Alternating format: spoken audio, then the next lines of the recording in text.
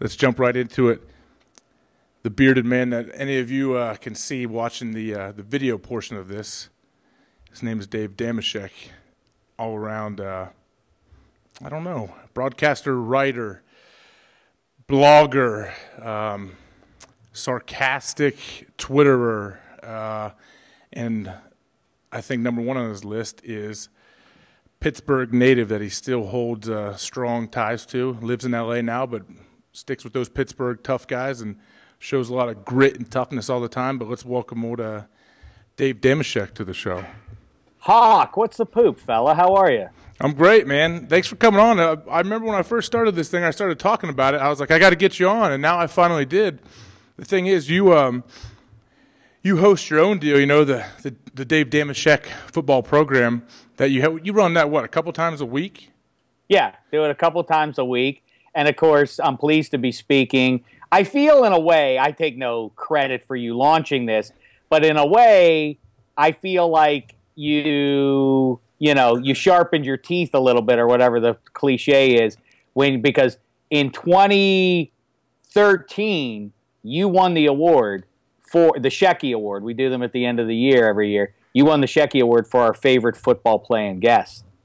High honor because of how entertaining you were.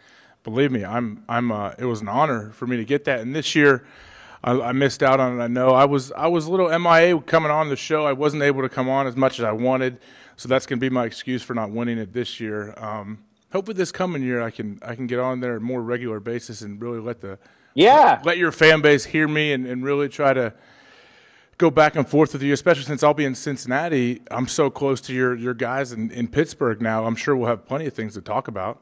Yeah, well, this will go right there.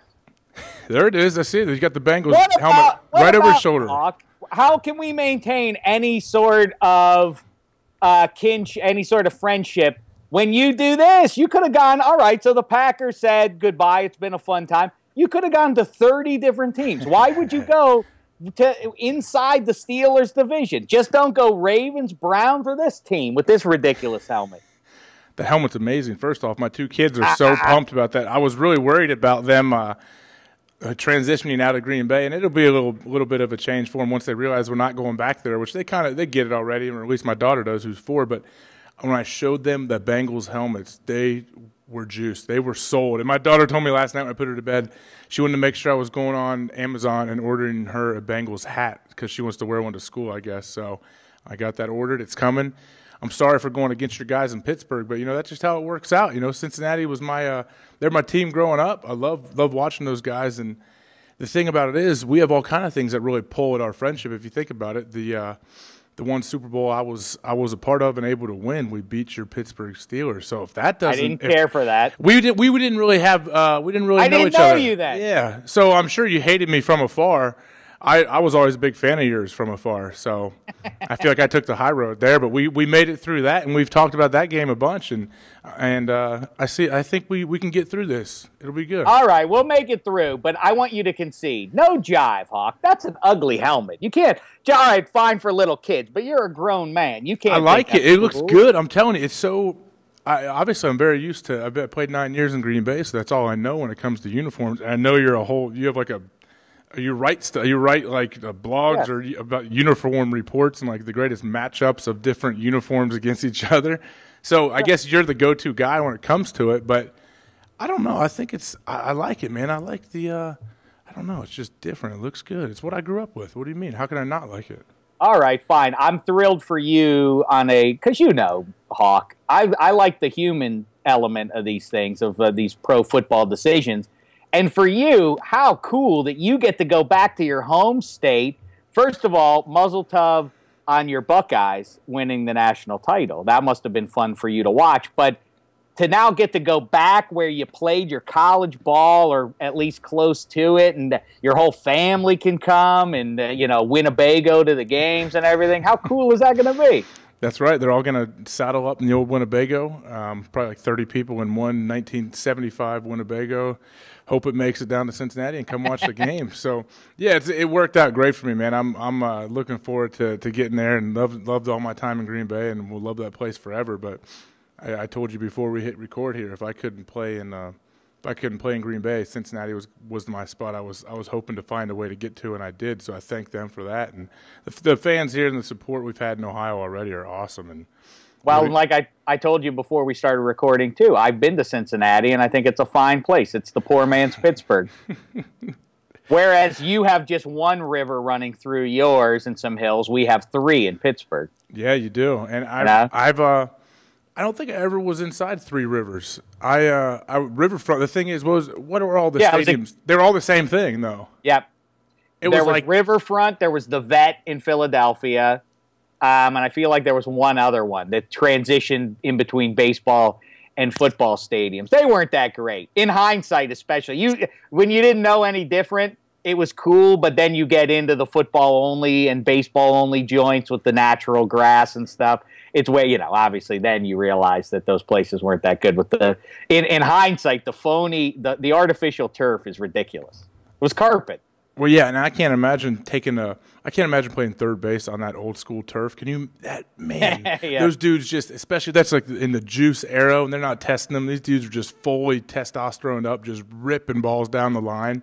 I would not be playing third base in Three River Stadium. That's for sure. How about tackling on that thing? That would be you'd get rug burn all day long. I got to play a few games on a whatever you want to call it, original turf, not field turf now, but my freshman year at Ohio State, we went to Wisconsin and played, and they had the old school turf. It was, you're right, it was so weird. You come off there and you have just crazy rug burns and scabs on your elbows and forearms for like 3 weeks after the game. It was a unique experience, but I'm glad I at least got to play a few games on that stuff. But it must have been a different game too. It must really alter it. You must run twice as fast on that kind of stuff. You feel like you can run twice as fast, that's for sure. That's why if you watch, obviously one of the greats ever, Barry Sanders, that dude indoors in Detroit on that turf, I feel sorry for those guys trying to tackle him. He's good enough on grass. You put him on turf, and remember Barry had the sweet turf shoes too. I don't know if they were officially called the Barry Sanders. I had a pair of them. They were great, man. That guy was amazing, I think. Well, if you look back at 80s NFL games, a lot of guys wore high-top sneakers intended for basketball. A lot of those guys would wear those, I think they were the Adidas top 10s a lot of guys would wear and all that kind of look. And then Walter Payton got the Roos. Remember he had the Kangaroos, his own brand? Yeah. And then the ponies were big for a while, weren't they? Yeah, that was a bad look. Hawk, I want to talk to you about something. Before we go any further, I wanted to talk to you about this. No. And we haven't realized, we've kibitzed a little bit. This is making me worried now. No. I just want to relive it. Well, I mean, I don't want to relive it. I don't want to dredge it up. Oh, I know where you're going. Let's just talk briefly, because I think, for my money, and I've watched, football for several decades now, I'm not saying that was a terrible, painful loss in Seattle. I say it was nothing less than the most painful loss I've ever seen in my life. How say you? Well, since I was a part of it, yeah, it was definitely. But I mean, can you think of a game that was more sort of heartbreaking that you've watched and said, "Man, I can't imagine being those guys." I mean, watching you guys, I just thought, how just one thing after another, because other games have turned in NFL history and football history on a play or two, but there were 6 or 10 plays in the fourth quarter alone that if one goes the other way, you guys still win the game. And there was just a sequence of things that just kept happening. It was awful to watch, heartbreaking. You're right. I mean, yeah, it's hard to put it up there. I try not to think about it that much, Dameshek. Thank you for bringing it back. But, yeah, I was just talking to somebody Rich Gannon and on his Sirius show, and they were asking about it and saying, like, can you ever move past it, or do you ever like erase that from your mind? I'm like, no, those things will never leave. I mean, like, I'm sure you as a fan watching the game will never forget about that game and understand how crazy it was. But I tell people it was like the game ended, they scored that last touchdown, and I think even us as players are like, what just happened, man? There's no way this game is over. I remember in my mind I was thinking, I'm like, all right, well, good. We'll get the ball back. Let's go. A-Rod's going to go get a drive and score, and we're going to win this thing. And like that all happened in like a split second. That went through my mind, and then I was like, oh, my God, you got to be kidding me. This game's over? So we were all in shock for a while, I think, and it's just You're right. So many things. I don't know. If one play, you know what, one of those plays went right. the other way, you're right. It would have been different. I feel bad. Brandon Boykin, Bostic. Yeah, I'm heartbroken for him that that guy. He gets people make him the GOAT. That he fumbles an onside kick, but that was only one of many plays. I don't want to keep reliving it for you, but with 5 minutes to go in the fourth quarter, you guys picked the ball off. And when you look at the replay, you see that he could have run for a touchdown, but instead goes down. Either way, you're up, I think, what was it? I can't think of the score at that point, 19-6 or something like whatever the score was. It was like, well, obviously this game is now over. And you get all those the two killer plays to me, the ones that are hard to fathom. The 2-point conversion. That was the killer. Russell Wilson threw a moon ball across the field. I can't believe that wound up completed. If that doesn't happen, you guys still win the game.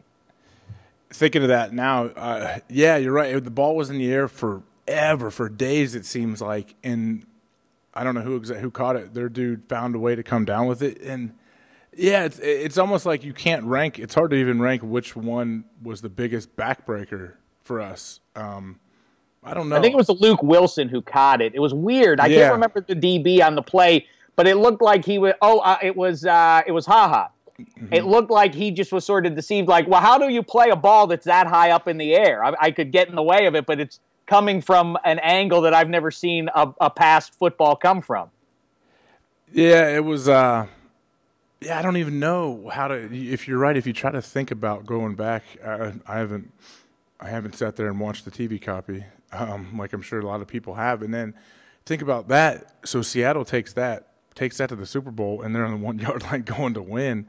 And then their whole ordeal happens with the pick on first, throwing a pick on first down from the 1 yard line going in, and that just threw me for a complete loop. I watched not all of the game. I was kind of in and out, bopping and weaving. It's tough to watch the game when you feel like you could have been there. And I remember seeing that. I'm like, oh man, Seattle won another Super Bowl. Jeez. And then boom, the pick happens, and I'm thinking like, gee, I don't know. That had to kill Seattle people, just because I'm thinking the type of way they beat us in the NFC Championship game. I immediately start thinking like, man, these guys are like, maybe it just wasn't meant to be for us or whatever. You try to just justify it somehow, and then Seattle's going on like they're going to go, and this is their destiny. It's going to change the whole franchise forever. Win another one, and then boom, Tom Brady gets his 4th ring. So you could never really write it up. But you were happy though. Be honest. You were happy that the Seahawks didn't win. If they could deal you that pain, then they should suffer themselves. I mean, I understand what you're saying, but I was really like indifferent. I was, I didn't care because I don't know. I don't really have it. I didn't have any ties really to either team. A lot of times I'll have buddies on one of the teams, or I had guys I knew and I was friends with on both sides, but I wasn't really like torn. And I don't know. It was so weird. It was just such a weird way to end the year. And then, I mean, I had an idea.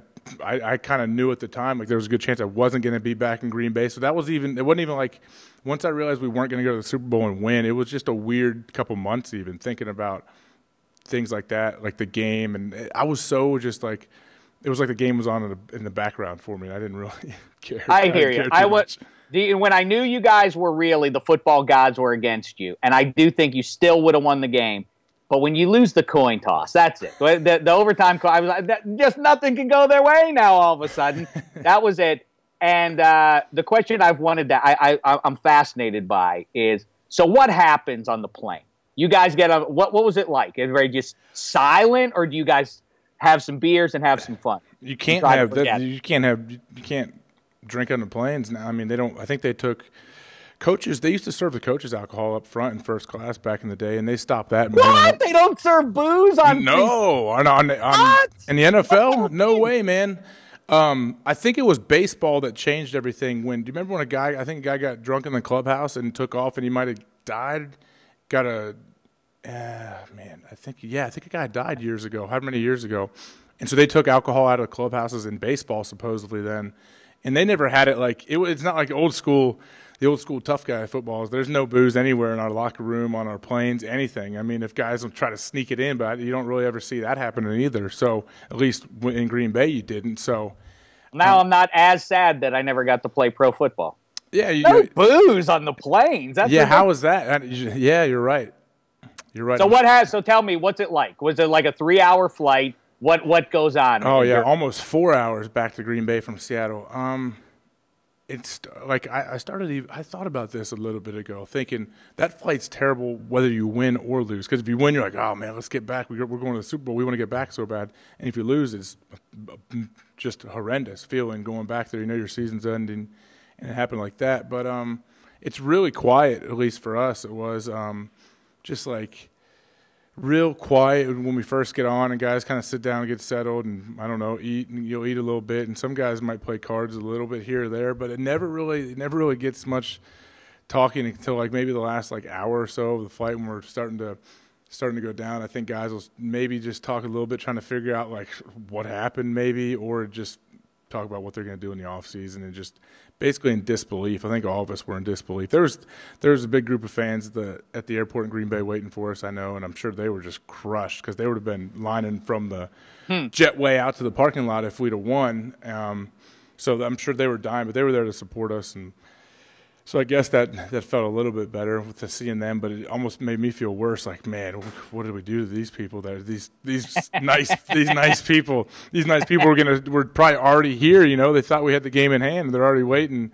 And then boom, Seattle took it from us. I'm sorry to bring that stuff up. I've been fascinated to hear. I just don't what that must be for players, because you see like Gronkowski after the Super Bowl, the first Super Bowl that he lost.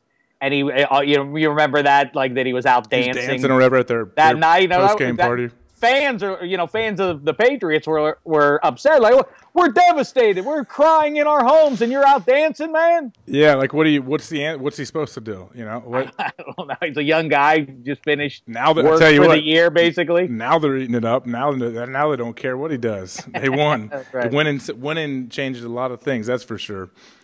Man, yeah, I don't know. Believe me, I'm okay talking about it. It was terrible losing. I've lost 2 NFC Championship games now, and they're never easy. They're brutal. One of them we lost at Lambeau Field to the Giants back in my second year. So yeah, they're all brutal, man. They're all tough to. Oh, is that the Favre? That's the Favre throws the pick in overtime. Yeah, that was his last game as a Packer. Oh, that was a glorious one to look at, though. It looked like it was minus 20 or whatever, right? And it looked cold that way on TV. It looked frigid. It did, yeah. Do you know Michael Strahan at all? No, I've never met him. Okay, so I've only just run into him a few times, but when he was at the Super Bowl a year ago at a Fox show or whatever. But I remember like seeing him, and he went and won a Super Bowl, and then he kind of rode off into the sunset after that. So they won, and I remember telling my wife later, I was like, man, you understand why guys play for a long time, or why good things are happening to him now, and why he's just transitioned into, crazy media star outside of football. He was – so they hit a field goal to win the game basically on us, draining the field goal, and the whole Giants team came run on the field, and I'm just like instantly started booking for the locker room. And I remember one of their little wideouts was like – took his helmet off and was like dancing all stupid, like weird, like taunting our crowd, almost trying to taunt our bench even as we're running off. And I was like, just kind of glanced at him like, yeah, whatever, man. Like, you can't say anything. You just got beat by them. But then Strahan was staying there. I remember he like stopped multiple guys, stopped me and like shook our hand and said like, good luck, said like great game or whatever. And I was like, for some reason, even at the time, it was brutal handling that loss. But I remembered that, and I was like, this dude's a true pro. Like I really had a lot of respect for that. I don't even know if I've said that to anyone but my wife, but it was a cool thing that I'll always remember, I think. I've never got to tell him that, but whenever you get to talk to him, and when you have him on your podcast, let him know that he's a classy individual. I'll let him know. That's a cool. I do like. I like those stories like that. I love to find out who the good guys are, who the cool guys in pro football are. Well, who's your I don't know if you would. Who is your all-time favorite player that did not play for the Steelers? Because I know you'll just name 14 players for the Steelers if I give you that option. What if I say A.J. Hawk? Well, You got to Does take that me out make of you it. uncomfortable? Yeah, because that's just stupid. Player to watch, or who do I think is a cool guy? Okay, let's say who was your favorite? No, just cool guy. No one cares about who on the field. Like, that's stupid. Like, there's I mean, I liked watching Walter Payton when I was a kid. Yeah. I thought it was fun to watch. Nice guys. Yeah, who was like a good guy that maybe people don't know was a good guy? You know who's one of the nicest guys is Michael Robinson, the former Penn State QB, who you once said was the hardest quarterback you've ever had to try to tackle, Yes. college or pro, which he was very flattered by. He's about as nice as it gets. Nate Burleson, the wideout, now works at the NFL. I'll tell you, big star who people maybe don't have a sense of is LaDainian Tomlinson is a sweetheart of a guy, really nice. And the thing that's funny about LT that I bet people don't know is he's not just he's a big NBA fan. A lot of athletes like to talk about other sports. That's a weird thing for a fan, is to realize I probably do on some level. You care about your teammates on that year's team, but I care about the team. I care more about the Pittsburgh Steelers than probably a guy who they drafted in the 3rd round 2 years ago cares. Even though he's getting paid by them, his paycheck and his teammates require that he cares what happens to that year's team. But I'm invested. I want the Steelers to win the title, you see. That's the disconnect for fans. So it's cool when guys do care about the franchise because they're entrenched with that team. When they're there for a while and develop some sort of rapport with the fans. But LT, so he's a big San Diego guy, loves that, really charitable guy and all that kind of stuff. But what's fun with him is he loves NBA ball. He loves talking NBA and is deeply knowledgeable about it. So he's a fun guy. Okay, who was the guy that you... Warren Sapp is surprisingly, to some people, Sapp and I always got along famously. He's gone, right? Yes, he's not there anymore, but he's a good guy. And I'll tell you this, QBs, as a position, NFL QBs, I'm not going to say they're not nice guys, but they have it pounded into their head from the day they arrive, if not before, that they're basically they're like political figures. They're political candidates. You're not running for senator. You can answer my questions, but they're so nervous about bulletin board material, and I see why completely. The only guy who seems like who's been around for any amount of time and is still acts like a regular fella is Phillip Rivers. He still cracks wise and has fun. Everybody else though is so measured in everything they say. Hey, are you excited? Hey, Russell Wilson, is it exciting because you grew up? You say you're a big Drew Brees fan. Is it cool to get to play against him? I'm looking forward to an opportunity to win a game. I'm looking forward to go 1-0. That's what I want every week. Like, all right, but still, isn't it cool? Hey, I have great respect for him, and we're looking forward to the challenge. Like, all right, then. Just take it one day at a time, one play at a time, and I can't take. Yeah, how do you interview a guy to ask a broadcast guru like yourself? Say you're honestly talking. I've heard people say, and I agree with them, that some of the hardest interviews to conduct is to interview either a kid or an athlete, a pro athlete, because they're both usually terrible to interview and tough to, like, little kids are going to give you one-word answers, yeah, yes, oh, I like chocolate, and just be tough to interview. And then athletes are usually entitled and think they're doing you a favor the whole time. Like, oh, why am I talking to this guy? And I've been around that my whole life and seen it. But what do you do? Like, let's say a guy's not a bad guy, but he's like, say it's a cliche dude that just is so worried to step off the track, don't want to ruin an endorsement deal or whatever. How do you handle an interview like that? Poke them. You poke them. That's what you do. You just keep you give them the business. You don't let them get away with non-answers. I can see that now from being on your podcast multiple times. I can see that now. I tell them to cut it out. That's you call them out. You're right. You call if I give you any kind of political answer, not even political. If I just try to give you just a run-of-the-mill normal answer, you'll cut me off halfway into the answer. It's great. I love it, actually. Well, it's a perfect. An easy example is the classic kind of question from 5 or 10 years ago. Who's better, Tom Brady or Peyton Manning? Oh, they're both great professionals, and it's an honor to play in the league with them. Like, be quiet, but who would you be more scared to play in a big game? Well, that's the answer. That's how you answer the question. Yeah, but like you said, you understand why they are measured like that, and it's true. It's like I look at it as just a fan of football, a fan of sports. I want to hear a guy. I think it's funny to see a guy like Gronk out there going crazy, and having a great time. And it's like the thing you said. They lost the Super Bowl, and there's a video of him dancing, and everyone's all mad at him. Like, what do you want from him? Like, you're celebrating this, and everyone, that's all they want to do is get a glimpse of him at the victory parade, dancing and going crazy, and throw a beer to him and all this stuff. But then if he does it at a time that you don't feel is right, then you're gonna get mad at him. It's the same thing with answers. Like, I don't know. That's a weird. I wouldn't know how to answer some of those questions that you have. Well, like comparing quarterbacks and stuff. That'd be tough. Yeah, no, I know, but yeah, and the pat answer that you'll get is, "Hey, what do you think's going on with? Do you think the Cowboy? Anything that is glancingly controversial? Hey, what do you think about the Cowboys signing Greg Hardy? Well, I don't involve myself in what other franchises are doing. You've given me that business before. In fact, I don't know. I don't know if I have. I'll tell you I don't really know if I should be talking about other teams. That's not my business. Well, no, I'll say if I'm not knowledgeable on a subject or I don't know anything about it, I'll tell you I honestly don't know, because I don't know anything about what's going on in other teams. I know what's going on with me. That's about it. With my buddies around me. Well, what I can tell you is that I think that a lot of guys like to be dodgy about that kind of stuff, but I don't think guys want to be dodgy. I think all of you want to answer questions like anybody else. Why wouldn't you want to tell the truth about what you think about something?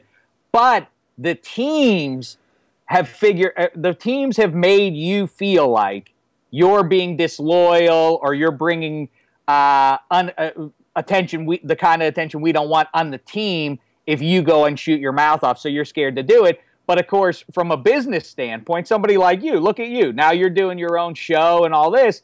Of course, if you don't tell the truth, if you don't shoot from the hip, then there's no value to it. No one's going to – why would anyone watch me just sit here and talk about, like – Yeah, talking cliches.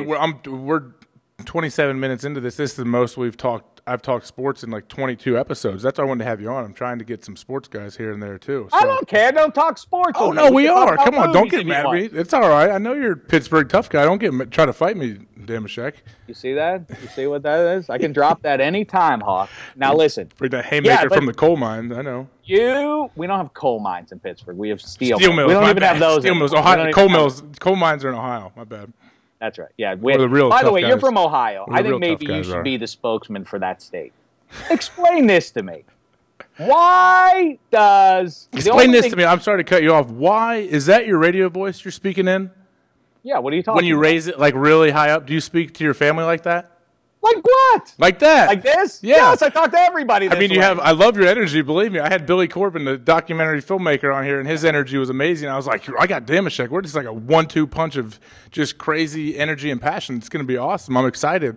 But what kind of thing is that? What would I say? What do you mean? Do I talk this way? Like what do I talk like in my real voice? My real voice is this, AJ. I just think it's more noticeable for me to talk. Is that how you parent your children, in that voice? Yeah, it doesn't really. But do you not have as intimidating as a dad should be, I guess. Is there such a thing as like a dude like having to like you? Do you feel like you have to, if you're going on camera, or say you're recording one of your podcasts, do you have to like turn it on and snap into this weird fake like weatherman voice? No, because there are a lot of comedians who you can see. I've have done shows.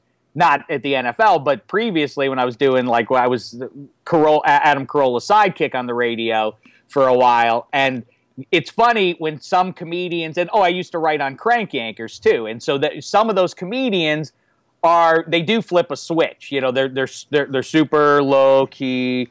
Bob Odenkirk, Better Call Saul, of course, is super serious, low key, pretty intense guy, not really engaging and friendly and affable. But as soon as it's time to perform, he's a funny, sarcastic sort of a guy. It's interesting to see who those people are. Like Tracy, but you know what it is? It's people who if the reason I do this is because this is the way I am. But there's some funny people who are funny because they can turn a great phrase. They can come up with a joke in a split second.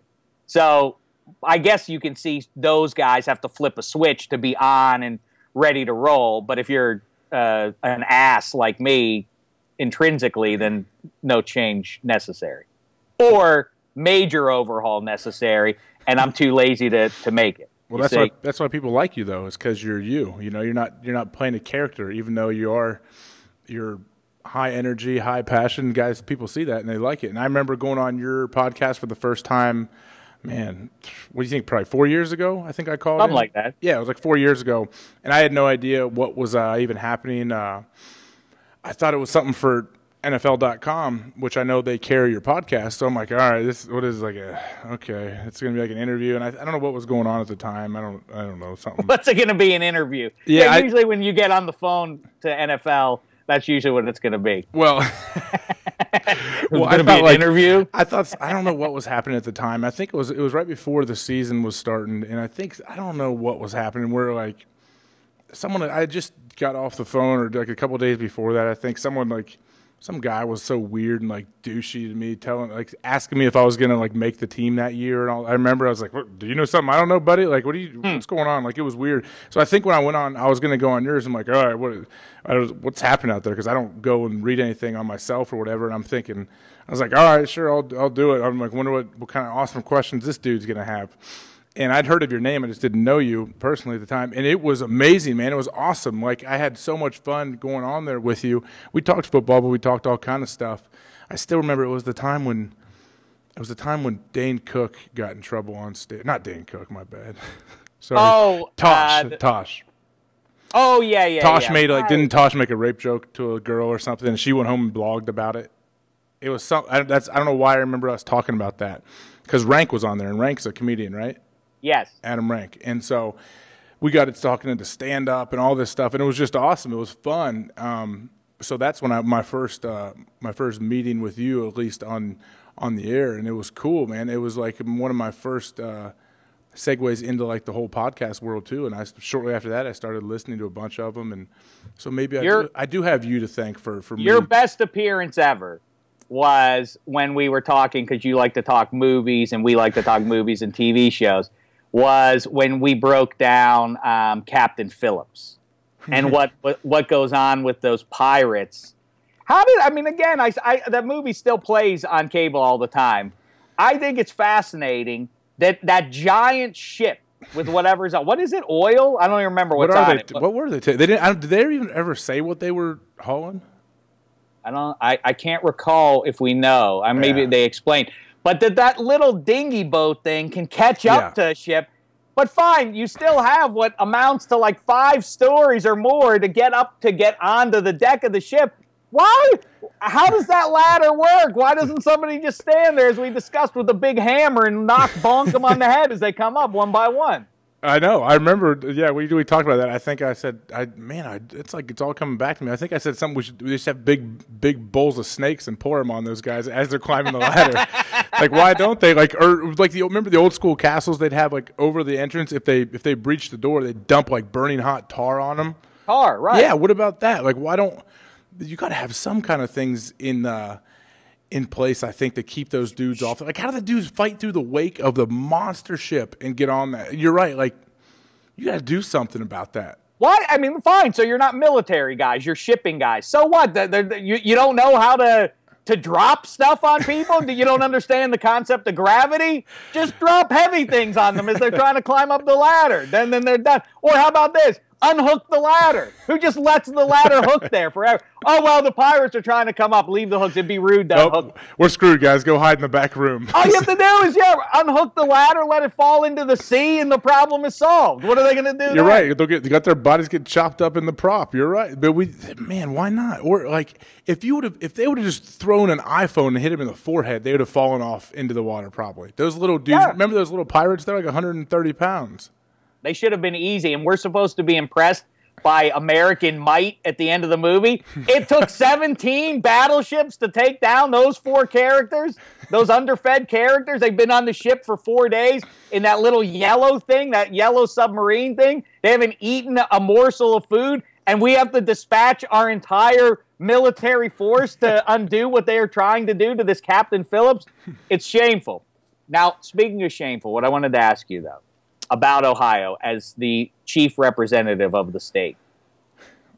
Well, yeah, there's just a little pesky guy named LeBron. I think he might have that title. Are you now a LeBron fan? Well, I mean, I've always been a LeBron guy. He's 1 year younger than me. I watched him play in high school and everything. So, I mean, I'm always a supporter of him. I never jumped ship when he went to Miami. I didn't, like, turn on him. I understood. Well, see, that's what I'm telling you. You guys, you professional athletes, you don't understand. There is an inverse relationship between if you're a fan like me, yes, your athleticism very often works in inverse relationship with how much you care about watching other people play sports. I like watching sports because I can't do it myself, so I'm amazed by it. Whereas I think a lot of guys in your position are kind of like, yeah, it's cool, and I understand the business of it, and LeBron can go to Miami if he wants. He's a grown man. But we fans are outraged by the disloyalty with things like that. How dare he go to South Beach? Were you one of those guys that said, how dare he go to South Beach? I think in that case in particular, I think he was mismanaged. I think it was a good call. In fact, he really could have been a hero for the proletariat, for the working man, because what he really did was cast aside the need for GMs and agents and everything else. He, Chris Bosh, and Dwayne Wade put their heads together. The working class of the NBA puts their heads together, and they decide to form a superpower without the help of GMs and owners and all that sort of stuff. This should have been something for proletariat and anti-bourgeoisie. But instead, he mishandled it by doing, I'm taking my talent to South Beach. That was obnoxious. The whole, not 1, not 2, not 3, that was obnoxious. All that stuff undid it. But if you look at the bones of it, it was cool. He said, you know what? I'm not going to be traded around by a billionaire. Me and these 2 guys who play ball are going to figure it out for ourselves. I thought it was cool. It was. I have no problem with him going. Obviously, the whole whatever decision thing he did on TV was stupid. Like that. I don't even know why I think they said, didn't they say they donated the money from the commercials to a charity or whatever, which is cool. It's really cool if you did that, but people still will hold on to that, especially Ohio people and Cleveland people. But then look at it. He comes back and it's like, city is saved. They're going to bring in $7 billion a week now in new revenue because he's back and they're putting billboards up. So it worked out absolutely perfect for him. He got a championship and now he's back. And if he wins one in Cleveland, I mean, where can he go from there? Is he going to run for president? What's he going to do? I don't know. But yeah, I think what you should have done is really emulated that and you should have held a press conference in the last few weeks or so and just said, I'm pleased to announce that I'm taking my talents to the Queen City, and then just put this on your head, and people would have gone wild across the land. And I have Diddy, and then that lady that sings with him, the Coming Home song. That would have been cool. My kids love that show, or that song. What you should do, but here's what the answer. Ohio, with all due respect, it's your homeland and all that, and I know that the Hawk clan is proud of you and your old man, who I still want to talk to at some point. But explain this to me. The only thing good about Ohio in the 19th century, at least, was that the only reason it could last is because you had the commerce created by the Ohio River, right? Otherwise, it's a useless state. And on the other side of the border, on the Pennsylvania side, glorious rolling hills and the steel that was forged back in That's right. You want to laugh about that. You know what's not so funny is what Mussolini and Hitler and Japan wanted to do to us. You know who had the answer? The good people of Pittsburgh, PA, A.J. Hawk. They pulled together. They forged the steel that made the tanks and the ships that defeated the Third Reich. If you don't like Pittsburgh, you don't like America. You know, Hawk? You make a valid point, but guess what was powering all of their machinery? Everything they were doing was being powered by the coal that was taken out of the caves and hills of Ohio. So I don't know about that. But so Pittsburgh could not have done all that without the help of Ohio. Well, let me tell you this. You know what you wouldn't have without the help of Pittsburgh?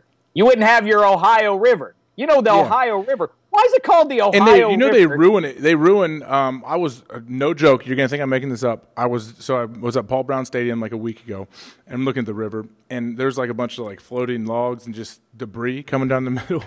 And I'm like, what is that always here? Is it like, do people like, can you go like wakeboarding and stuff out there? They're like, oh no, it's pretty dirty. You don't want to get out there. You don't want to be like in the water. And they're like, we get all that from Pittsburgh. That's what we get from them is all this debris and broken wood and steel and barrels and just garbage they ship down the river.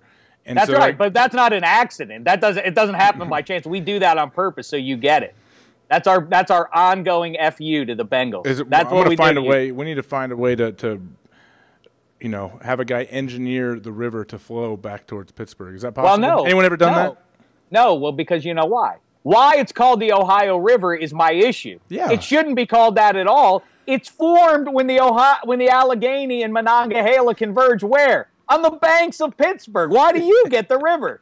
It should be the Steel Curtain River or something like that. The Lambert River, the Mean Joe River. Yeah. What about the Cordell Stewart River? You beat me to the punch. I was about to say the Cordell. Or how about the Bubby River? I don't know. One of those would have been good. Carnell Lake, is that right? Yeah. Carnell Lake River would be. No, you know who they can name it? The Kevin Green River. I played for him. That he's a machine, but he was only there a couple years, really. With the Pack you play. Oh, that's right. He was the outside backers coach, right? Yeah, he coached the outside backers. I was inside, but he's an intense dude, man. He loves the people of Pittsburgh. But hold on, Dameshek, before you completely hijack my show. I'm sorry. Which is fine. I knew that would happen. That's why I wanted to have you on. So you're whatever your title is. I have no idea what would you call yourself now? Like, what is your job title with NFL Network? It's a good question. Like a business card. Do you have a business card? No. Let's figure out what I should I should get one business card, and then two, let's figure out what I should do. What would have the most impact? Maybe like with this nice Pittsburgh dark black beard you have, which I don't know if you dye. Do you dye that, or is that just naturally? Yeah, I dye it, Hawk. I dye my beard now. That's the Pittsburghians would disown you. I got Grecian formula to looks jazz good, up though. my beard. Your beard looks great, though. But I look like Franco Harris, people say. Exactly. If people, your cards either got to have just a picture of your big head and face on there with no words, or something like just your last name, obviously Dameshek, just Dameshek, and then I don't know, man. Like I don't know. We'll figure that one out. But I don't know. I do writer isn't right. Talent always seems weird, and when you fill out on whatever applications or whatever, what do you put? You have to fill those. Well, what do you put football player? I try not to, but I'll never put football player. If I put anything, if they make me put something, I'll put athlete. But I mean, anyone can put athlete. My dad can put athlete. I might start doing that. I think you should put athlete. I don't know what my official title would be. Talent always seems weird to write down. It should be talent. That's what I wanted to get into, though. So performer. You have a podcast. You're showing up on shows all the time. But do you have like any like specific or like your schedule? Do you have like a laid out schedule, or is it just so? It seems like it just flows and changes every week, every day. Like when you're on a show, when you're hosting a show, when you're, I don't know, doing your podcast, like when you're writing and posting something. Like what's your schedule? It really is all over the place, but it's weird that it doesn't. My assumption was, well, in the off season, you'll have, be like being a teacher in summertime. You'll have all sorts of downtime. But no, with weird. But I like it. It's fun to me. That it really is that pro football just goes year round now. You can really get away with, if you would have said, 10 years ago, hey, if you work for the NFL, what do you imagine it would be like? I would, like I say, I would think I'd have plenty of time. It's weird how I don't know about college basketball anymore. Filling out my brackets this year, I had no idea. I mean, I was like, Oklahoma's a 3 seed? I had no idea. You could have told me they went 5-28 this year. I have no idea who's good or bad in any sport. You're wearing a Columbus Blue Jackets shirt there. I know the Penguins are pretty good, and I've watched them play a few times. But, you know, if you would have told 10 years ago me that, I would have said, shame the devil. He's sold out. He doesn't know what the Penguins are doing, but it is weird. I do work all year, but to answer your specific question, yeah, I mean, I do a couple podcasts a week. I try to shoot video. What I want to do, though, is really the dream gig is to talk at length with the likes of you and the other fun guys in the league. Do it all the time. Just anywhere there's a football discussion to be had, that's where I go, and I want to sit and get to hear what really goes on. I don't care as much about like those questions about like, so you guys are on a 2-game losing streak here. How are you going to get out of that funk? You know, like that. Yeah, you're not going to get a real answer. There is no real answer to that. I'm like, oh, we're going to play better. We're going to score more points than them. Like, what do you say? That's why I think your podcast is so good, and why it's good for a guy like you too. Like you said, you want to talk at length, and that's why I love podcasts. You can actually talk, and you have to like. I mean, if you sit here and lie and put on a character the whole time, you're gonna. My buddy Aubrey said on here, you're a psychopath if you can find a way to do that. But that's not really fit. It doesn't fit the whole motto of TV though. Right now, when you like 30-minute show and you have a 6-minute segment and then you got to go to break and then a 4-minute segment, like you can't, and you have 4 guys on the panel, you can't really say what you need to say or want to. Like, how do you handle that? Well, it's one worse too, is because of course there are production meetings in advance. You've done that stuff before, where they say, "All right, so then the host is going to ask you who you think is the best team in the AFC right now," and then you'll go and we'll run B-roll of the team. So who are you going to say there? You're going to say the Patriots. Okay, who do you think's best on the Patriots? Tom Brady. Okay, so we'll have some film clips of Tom Brady while you're telling why you think they're the best rolling.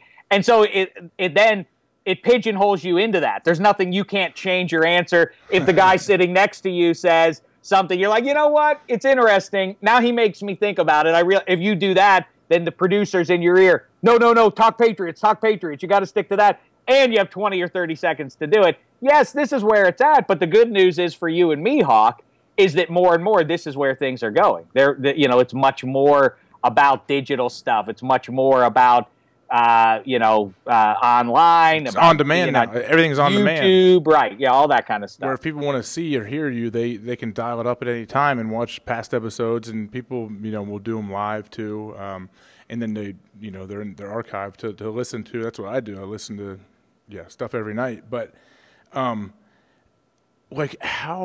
I don't know. That just kills me how listening to you talk about that. It almost gives me nightmares of the. It's also fun. I mean, I know I make it sound brutal. Yeah, it's not. It is rigid. I'm not picking up heavy stuff or anything like that. But comparing the two things, this is definitely more fun because you get if you say something interesting that piques my interest or vice versa, we can spend the next 20 minutes talking about it. Whereas if you do that on TV, you can't even acknowledge it. You have to just keep moving.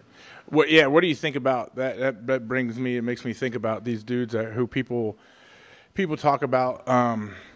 Guys like a Skip Bayless or Stephen A. Smith, dudes like that that seem to just I don't know if they even enjoy how they're portrayed or what they are saying, but they're so, that's their role now, is being like this inflammatory dude that just go out there and say crazy things and kind of kill people. What are your thoughts on guys like that and shows like that just argue one-on-one back and forth all day? I know, and it's also and I'd throw Cowherd into that mix too, which is that it's from money-making standpoint, obviously they're not complaining. They're all millionaires, and so from that standpoint, I'm sure they're happy and willing to do whatever it takes to keep that going. But like you say, it's insincere. Basically, their model is, and I've talked with the people around them, and enough to know how they do it. And in fact, talked to one or two of those guys directly, and they will say, it's about going against what the majority of people are saying, so they'll take whatever the subject is and try and dig their heels in and defend the unpopular side of a thing. Even if they don't believe it, you mean? Yeah. Oh, yeah. They definitely do not believe it. Yeah. I mean, I don't know what Stephen A. Smith believes, but I know Bayless and Cowherd will go out of their way to take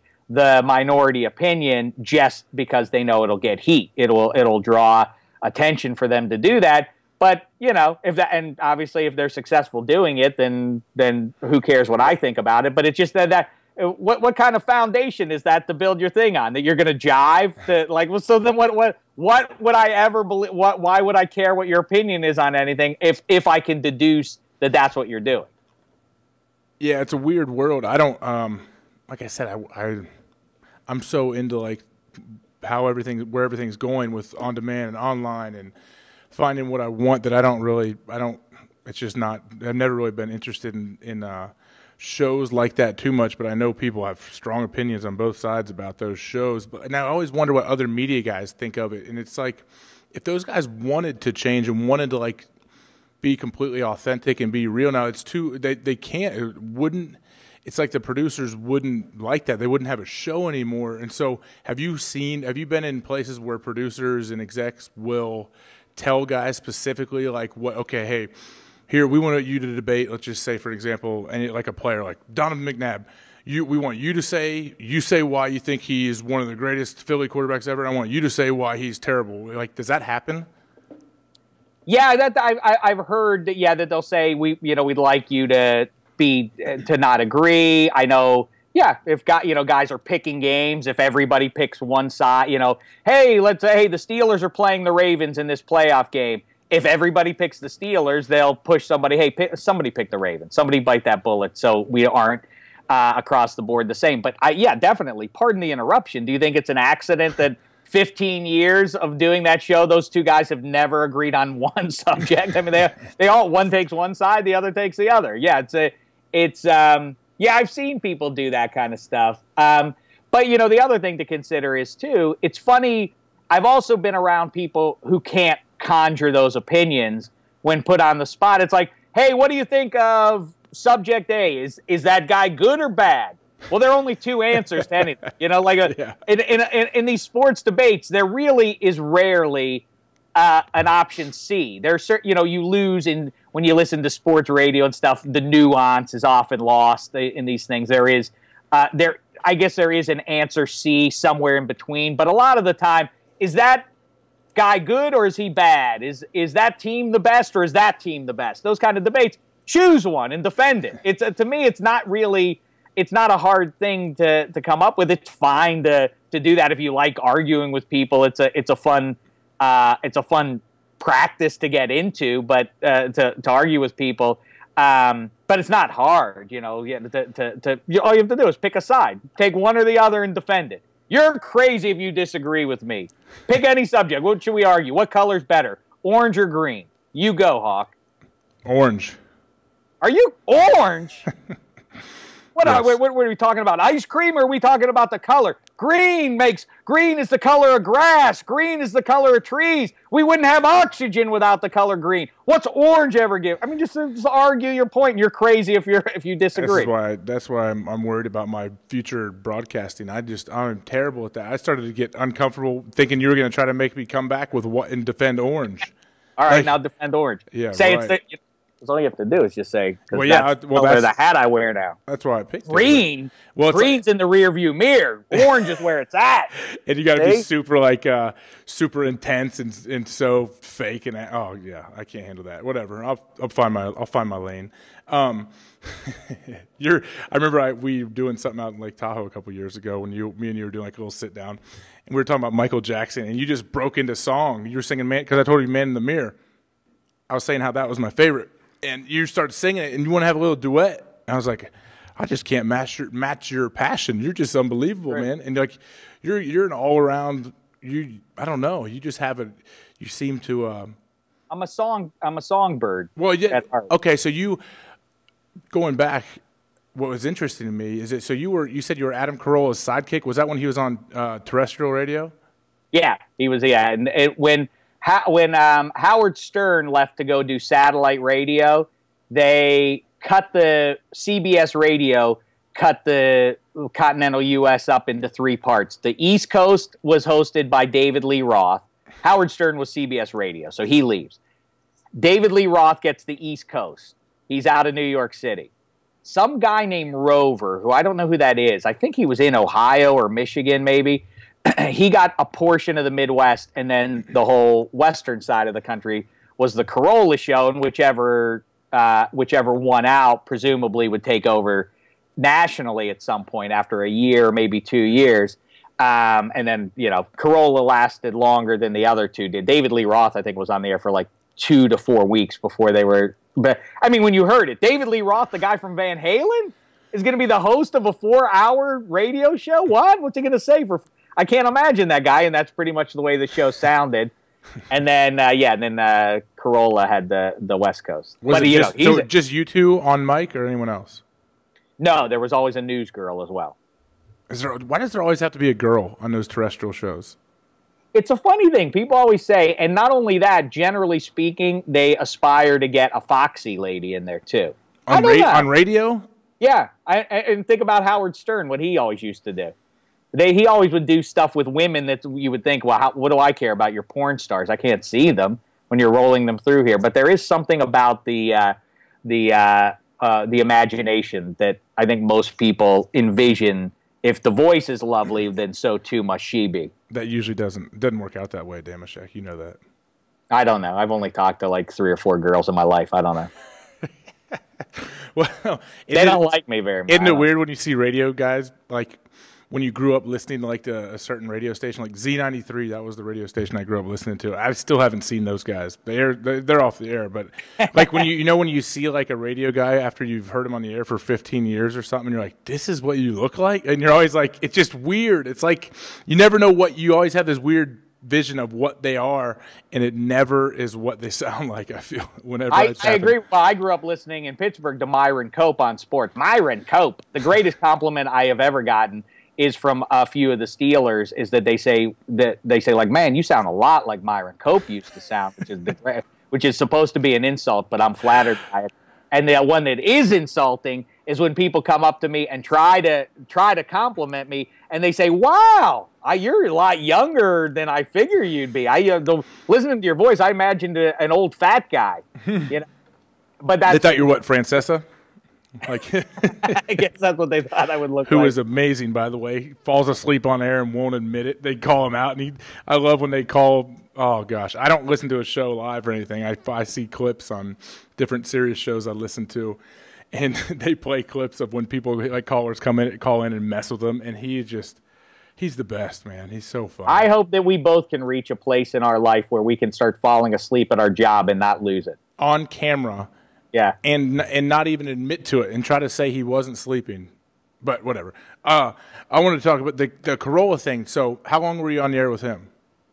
1 year, and then they fired me in favor of, because the CBS executive really had wanted all along. He wanted Danny Bonaducci instead of Carolla, and so he fired me and brought in Danny Bonaducci, which in hindsight, really, at the time, it was a humiliation, but sincerely, in retrospect, how many human beings ever can claim that they were fired in favor of Danny Bonaducci? In a way, that's a real feather in your cap. Probably just you.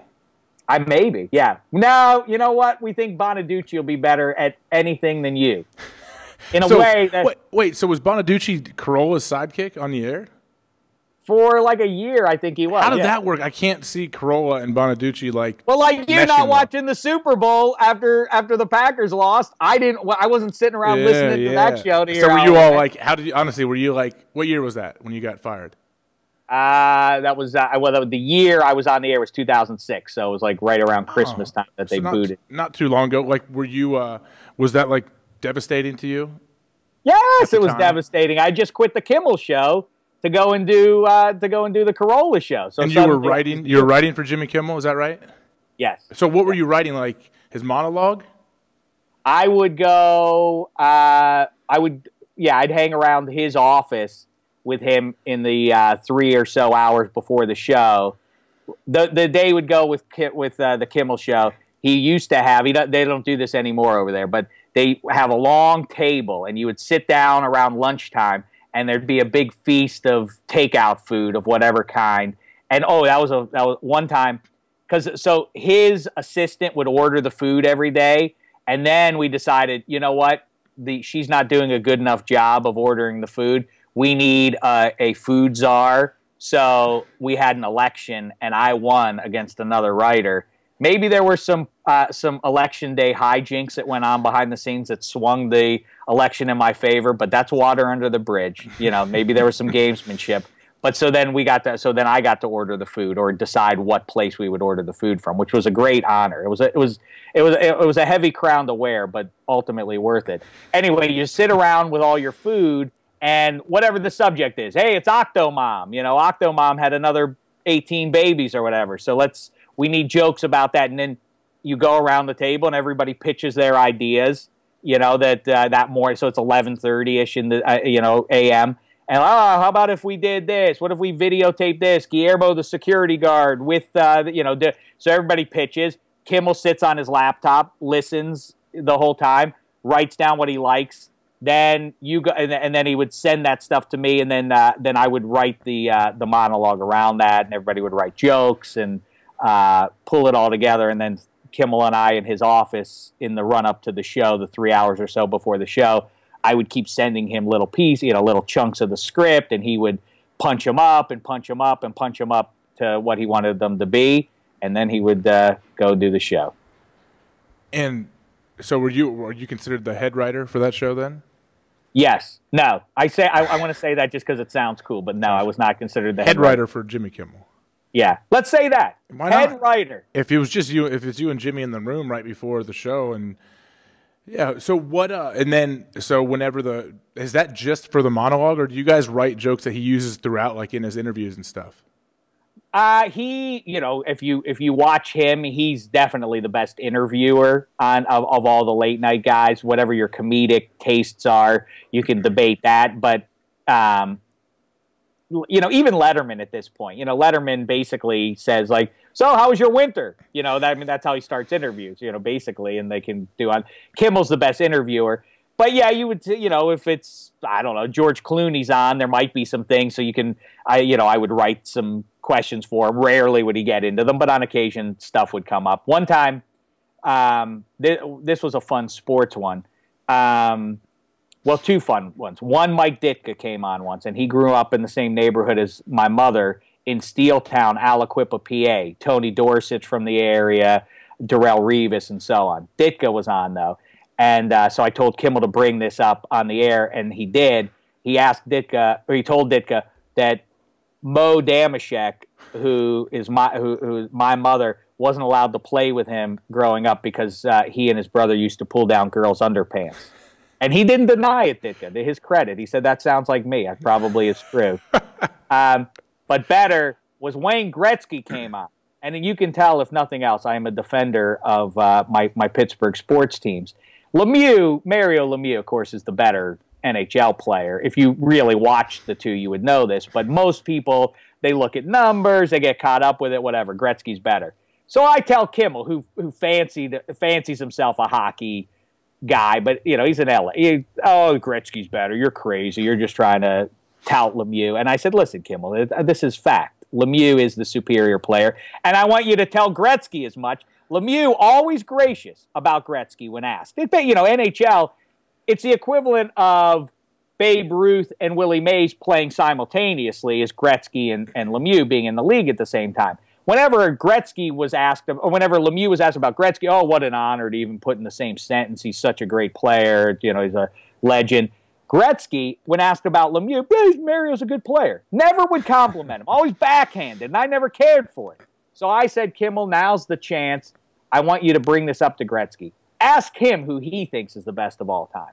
So sure enough, he does it live on the show. And Gretzky says, there's so many good ones. It's hard for me to answer. Bobby Orr is great. Gordie Howe was my favorite. Kimmel says, you didn't say Mario Lemieux. And one of our writers, Dameshek, says that Lemieux's the best of all time. Gretzky says, oh, yeah, Mario's great, too. So that's the end of they move on to whatever nonsense they had to get to that night. Gretzky comes into the green room afterwards. I wanted to have a word with him about this interview. Jeez. Now, do you remember Gretzky always had? You remember, you know, goons. You know, in hockey, how the guys that the best protect players protect the pretty boys. So he had one called Dave Semenko. The guy's name was Semenko, and so I go up to Gretzky, and instead tonight he has a PR girl with him, and I say, "Hey Wayne, how come you didn't mention Mario when Kimmel asked you about him?" And he said, "Oh, we talked about him." I said he was great. I said, "Yeah, but Kimmel brought him up to you." And I was angry. I was agitated with him. And his PR girl senses this, and she starts grabbing at his elbow. And she says, "Come on, Wayne, let's go, let's go." They're leaving for the night. They're going home now. And as they turn, but Gretzky is giving me the cross eye. He's giving me the stink eye. Like, what the hell's going on here? And she says, "Let's go. This is done." And he turns and walks away. And they get about 20 feet away from me. And I say, "Hey, Wayno, Semenko's not here to defend you tonight." And he turns around like he's going to come back at me and fight me. Now I'm thinking to myself, one, what are the two? Which way could this go? One, Gretzky whips me. So what? So he beats me up right there. I did it defending the honor of Lemieux. No shame for me. True. But when you look at Wayne Gretzky, there's a decent chance I might take him out. What if I beat up the so-called greatest hockey player of all time? They'd build statues of me around Pittsburgh, PA for that. But instead, the executive producer of the Kimmel Show saw this going down. He came in and he arm-barred me and pulled me away. And he said, "What the F are you doing, man? You can't get in fights with our guests like that." Wayne escaped that night. But that's the show. That's the show. My loyalty, Hawk. That's where my heart's at. That's true loyalty. You're right. I respect the move in one point, and then in the same time think you're crazy, and I would have definitely understood if Wayne would have fought you. Well, you know what? That would have been his funeral. So was that where it would have been his funeral?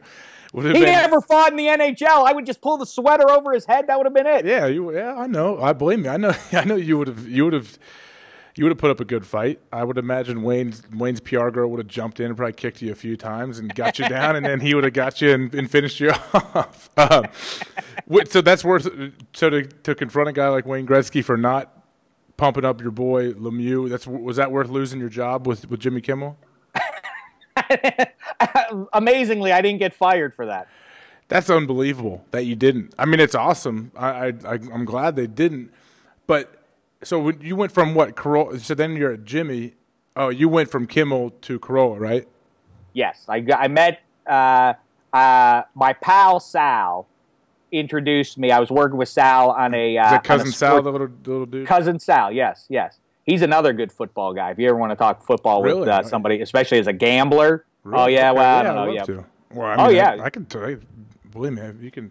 You can do that. Say whatever they want. Yeah, he's a super fun guy. But anyway, he was always good to me, and he said, "Hey, come over watch football one day at my place." And I go over to his house, and it turns out he's living in Kimmel's basement, basically. And this is right when just after I'd moved out here. I'd met Sal, worked with him on a sports trivia show. And all of a sudden, it's me, Sal, another guy, and Jimmy Kimmel's hanging out. I'm like, what does Jimmy Kimmel's doing here? And then Adam Carolla showed up. So now it's the two-man show guys and a couple other schnooks and me sitting there. It was crazy. And then at the end of the day, Kimmel said, like, "Hey, we're hiring over at the Man Show. You should submit something over there." And so I did, and he liked one bit that I wrote. You know what? That's how sad and narcissistic I am. I still have the script to it. It was called Porta-Juggy. He liked this script called Porta-Juggy. Remember the Juggy girls, the girls who jumped on trampolines? Yeah, that's what everyone remembers. Like, that's their marquee thing from that show. Yeah. Well, I wrote a bit about for the man on the go, Porta-Juggy, and it was a midget who could, and she was a juggy girl who could do that, and he thought that was funny, so he hired me off of that, and then regretted it. So when you say you submitting something, like, I don't understand that whole Hollywood world. You say when they say Jimmy Kimmel says you should submit something. What is that? You write a script for what? Just like a little 5-minute bit that they would show in the air? No, they do that was.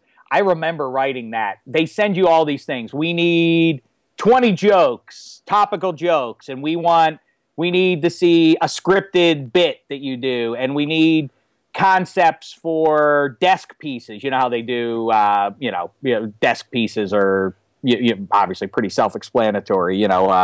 Jay Leno doing funny headlines. Here, look at this funny headline, everybody. That was my Jay Leno impression. That was a very good Jay Leno from, what is he, from West Virginia? Look at my Jay Leno. Look at I don't know whose voice that is. But anyway, that's your real voice. That's not when you're not using your radio voice. That's it. You submit. That's how you get those gigs, and that was weird too, because then I got the interview at the Man Show, and I thought it would be just Kimmel and the executive producer, but then of course Adam Carolla was there, and this guy who was kind of desiccated looking, wrinkly, and looked like he'd lost a lot of weight kind of guy, and he looked vaguely familiar. But I remember going in, executive producer, hello Jimmy, hello Adam, and they said, and Bob, right? And I said, and it's rude if you don't say, if somebody gives you a question like him, right? You don't say, no, I don't know who that is. Say, well, yeah, of course I know who that is. And then I was fixated on him for the next 5 minutes. Who is that guy? I can't place him. And then I placed it, Bobcat Goldthwait, who I had no idea was a director at the time. I thought, why did they have the guy from Police Academy in here? Is it to see how people react to him being in the room, to see if they make something fun out of it? I didn't know. I was so freaked out. It was the worst. It was one of the 5 worst things I've ever been involved in. That interview was a misery, and still somehow snuck in the back door and got the gig. You got the gig as a writer. That's what's weird. Like, no one knows about you, I feel like. So what was your original goal coming out to Hollywood? Did you want to write for comedy shows? Like, how did you, like, you're full go into all this sports stuff now, and it seems like your whole background is like writing sketches, and I don't know if you ever acted or did improv or whatever. Have you ever got on stage or in front of the camera yourself? No, I moved out here to do choreography because I love dance and I love to share that passion with other humans. No, you had me. I was going with it. I wasn't going to question it. You didn't know about my great dancing ability. You're such a good actor. I was going with you. No, I was doing sales in Chicago and didn't like it, and knew I was going nowhere doing it, and was dating a girl who had moved to LA, and so I would go out and visit her periodically, like once every month or 6 weeks or whatever. And it was good enough. And she said, "Why don't you move out here? Why don't you try comedy writing?" And I said, "I have no degree in comedy writing. What background do I have to do that?" And she said, "What degree? What background does anybody have for that? It's not a degree in comedy that you get from college. People just come out here and they try to do it." So I did, and like I said, I got on that sports trivia show and met Sal, and then he introduced me to Kimmel and to those guys, and went from there. So I was doing so I came out here to be a comedy writer, to try to be one, and really got lucky, and it's been a series of good luck, really, more than anything. It's a shame people young people get in touch with me. Hey, what tips do you have? I mean, really, the biggest tip is get lucky. I mean, that's all I can attribute it to, was the generosity of Jimmy Kimmel and a few others helping me along the way. But yeah, I did Man Show, then I did Crank Yankers. Then I wrote on. Do you remember that Gary Busey pseudo reality show where he helped the one guy teach him life lessons? That was great. I did that for about 6 months. What network was it on? Comedy Central, and it would have been like 2000. It would have been 2003-ish, 2002. I don't think I've seen it. I'm usually up. It was crazy. It should have been awesome. It should have been. So you wrote for that? Yeah, how Curb Your Enthusiasm. They outline the show so they know where it's going, but they don't script specific lines, really. It was that sort of show, but Busey was so insane that he was incapable of understanding even what you wanted out of a scene. Like, Gary, here's what you need to do to move this episode along. You have to teach the guy that you want to take him to the train tracks, because that'll teach him about grit and determination. Like, all right. Now, Dave, what do I have to do in this scene? Gary, I just told you, what we have to do is that, like, all right, now explain this scene to me. Like that. I mean, but it was that. I'm not exaggerating. that's how daft he was. He had no ability to retain anything. And in fact, the one time he always had with him, everywhere he went, he had one of those, like you see in espionage pictures, one of those metal attaché cases with him, except he didn't have he wasn't handcuffed to it? Handcuffed to it. But otherwise, that's what it was. And for literally months, we wondered, what is inside that thing? What could be it? What nefarious kind of stuff does this ne'er-do-well have in there? And one night in his trailer, he left it ajar, and I couldn't help myself. So I looked in there, and it was about 30 of those travel-size bags of Fritos and Doritos. He just raided the craft services, I don't know how many times, and got dozens of these bags of those little travel, and they were, but you know, like when they open those in the movies, they always have the perfectly lined up bills in there. That's what it was, except it was in snack chips. It was great. I love it. I mean, so he's not putting on an act. That's him, right? No, well, he puts on one act where he thinks like, this is the character I play, but he's a different kind of loco altogether. He is out to lunch. The executive producer did this twice, legitimately did this twice. We were on location, shooting on set, and Busey would act up. He would always act up, but sometimes he would get so out of bounds. This happened 2 times in the 6 months I worked there.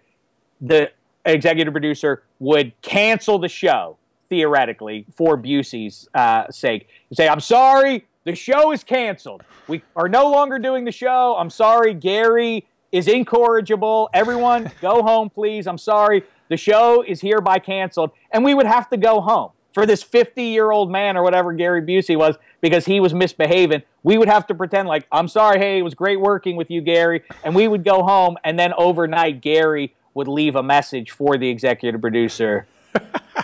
Jim, it's Gary. I'm sorry for my behavior. I would like another chance. And then the show would be back on. It was ridiculous. You guys would actually like shut down for the day and go home? We'd go home. You'd go home. That would be the end of the show because it was canceled. And then, of course, you would show up the next day because Gary would apologize. Oh, man, I love that dude. He was great in, Point Break? He's so good in Point Break. But he seemed like he really, well, I'm sure it was, if you talk to guys that were on set, talk to Keanu's got some good stories about him, I bet. But he says everybody's his brother. Keanu's a brother. Oh, Kevin's a brother. We saw once, who are the guys in the Eagles? Not Glenn Fry, the other guy, Don Henley. Yeah. We saw Don Henley. We're shooting randomly on the streets of Malibu, and we happened to see Don Henley from a distance. And we say, oh, look at that, Don Henley. And Gary announces, Don's a brother.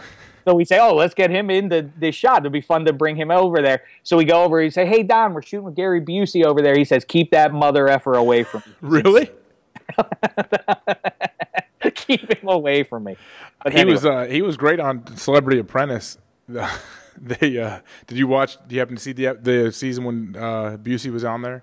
No, I can't. It's another one. I don't want to watch it. I've already been through it. I don't need any more Busey after having been around him for 6 months. But then after that, I got onto Kimmel, and that was that. Kimmel, boom, NFL Network.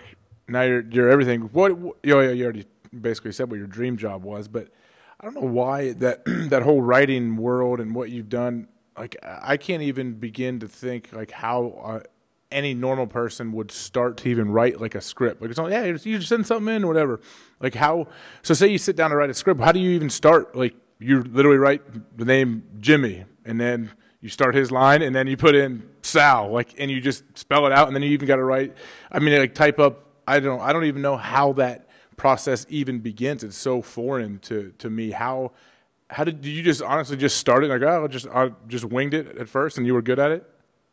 No, I mean, I think I'm probably better at it than the average human being, but that is not my greatest strength. That's for sure. I'm fine at joke writing, but I'm certainly not. I mean, the guys that I worked with at Kimmel are really, I mean, intimidatingly funny on the page. They're not. It is funny.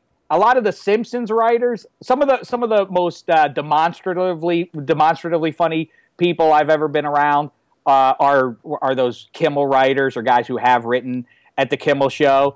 But by comparison, like The Simpsons is the funniest show of all time in my book. And I've met some of those guys, and they are not. They're bookish and they're quiet and they're standoffish, and it's weird. They know how to turn a phrase. They know how to put a story together. I believe, honestly, I'm not the best person to ask about something like that, because there are people who are brilliant at putting it. So I would not do the process justice. But yeah, the people who write movies or half hours, who write sitcoms and stuff, yeah, they create, as far as I think the majority of people come up with what the basic story is, and they just keep expanding the outline. They keep building out the outline. So he'll get into trouble, and then he'll get into more trouble, but by the end of it, he'll get his way out of trouble.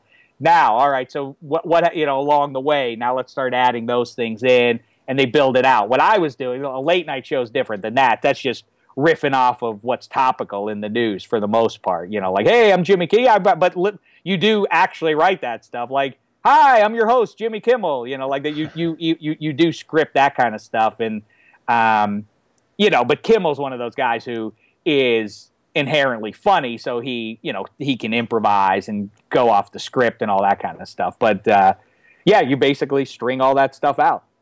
Well, him and Jimmy Fallon, I think, have changed the late night game forever. Those guys, when you watch them now, and then you go and you watch like Letterman.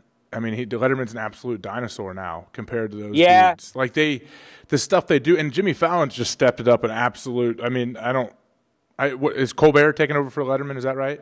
Yeah. Like the stuff that Fallon does, like you said, Kimmel definitely is probably the best sit-down interview guy there is. But Fallon, the stuff that Jimmy Fallon does is like he'll sing and play guitar with like U2. I watched him with Billy Joel, and then he does all these crazy comedy sketches, and then he just changed it so much. If you compare him to like a Letterman, to Jay Leno, at least is a stand-up, so he still has like bits and does all kind of stuff. And I guess Letterman was a stand-up as well. But it's like the new generation taking over of late night. And it's funny. You're crazy. You're too young. You're younger than I am. You probably don't even remember Johnny Carson on the air. I mean, I didn't know him on the air, but I've watched that documentary on him. Have you ever seen it? Yeah, I did see it. It's great, man. Scary watching him. Like he was so like alcoholism throughout his life, and he just wanted to make his mom happy and proud the whole time. And he's like well established with the Tonight Show, and he'd come backstage after a show, and his mom would like tell him it wasn't good, and it would like crush his whole dreams. Like it was sad, actually. That's what my mom does to me. Well, I'm sure. No, she's the opposite. After this podcast, she'll probably send me an email killing me. Oh no, I guarantee you, my mother and father are sitting listening to this right now. Well, not right now. They're watching it all the way through. They've never. I wrote. Oh, what I skipped though, before I did the Man Show, so I went from that sports trivia show, and before the Man Show, I wrote for BattleBots for a few months. BattleBots, really? Remember the robot show, the fights? My mother would sit and watch just so that at the end of the show, when the credits rolled by and my name showed up, she would cheer. That's the kind of demented family I come from. That's a good thing, though. Is it are your parents, have they ever, no matter what you have done, are they always like super proud, regardless, even if they don't understand the show you're doing? Like Crank Yankers, was your mom super proud of you for Crank Yankers, which is very funny? Yeah, no, they always have been, but in fact, it's bad because a lot of people, a lot of the comedians, they are like Johnny Carson. They're looking for they have parental issues, or they're looking for validation from the world, or they have self-esteem issues.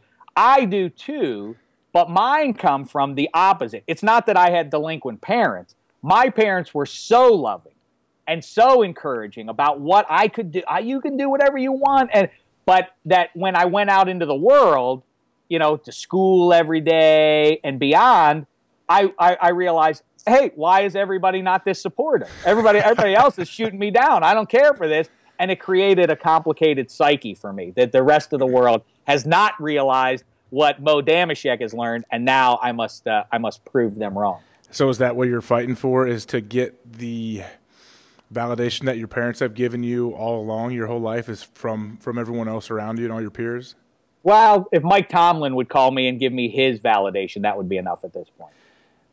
Who's who's the Penguins head coach right now? What is his name? Johnston. Mike Johnston. Is it okay? So I don't know why I even asked you that. I figured if a guy running for Pittsburgh City Council called you and told you did a good job, I think you'd be pretty happy. I'd be pleased with that. Yeah.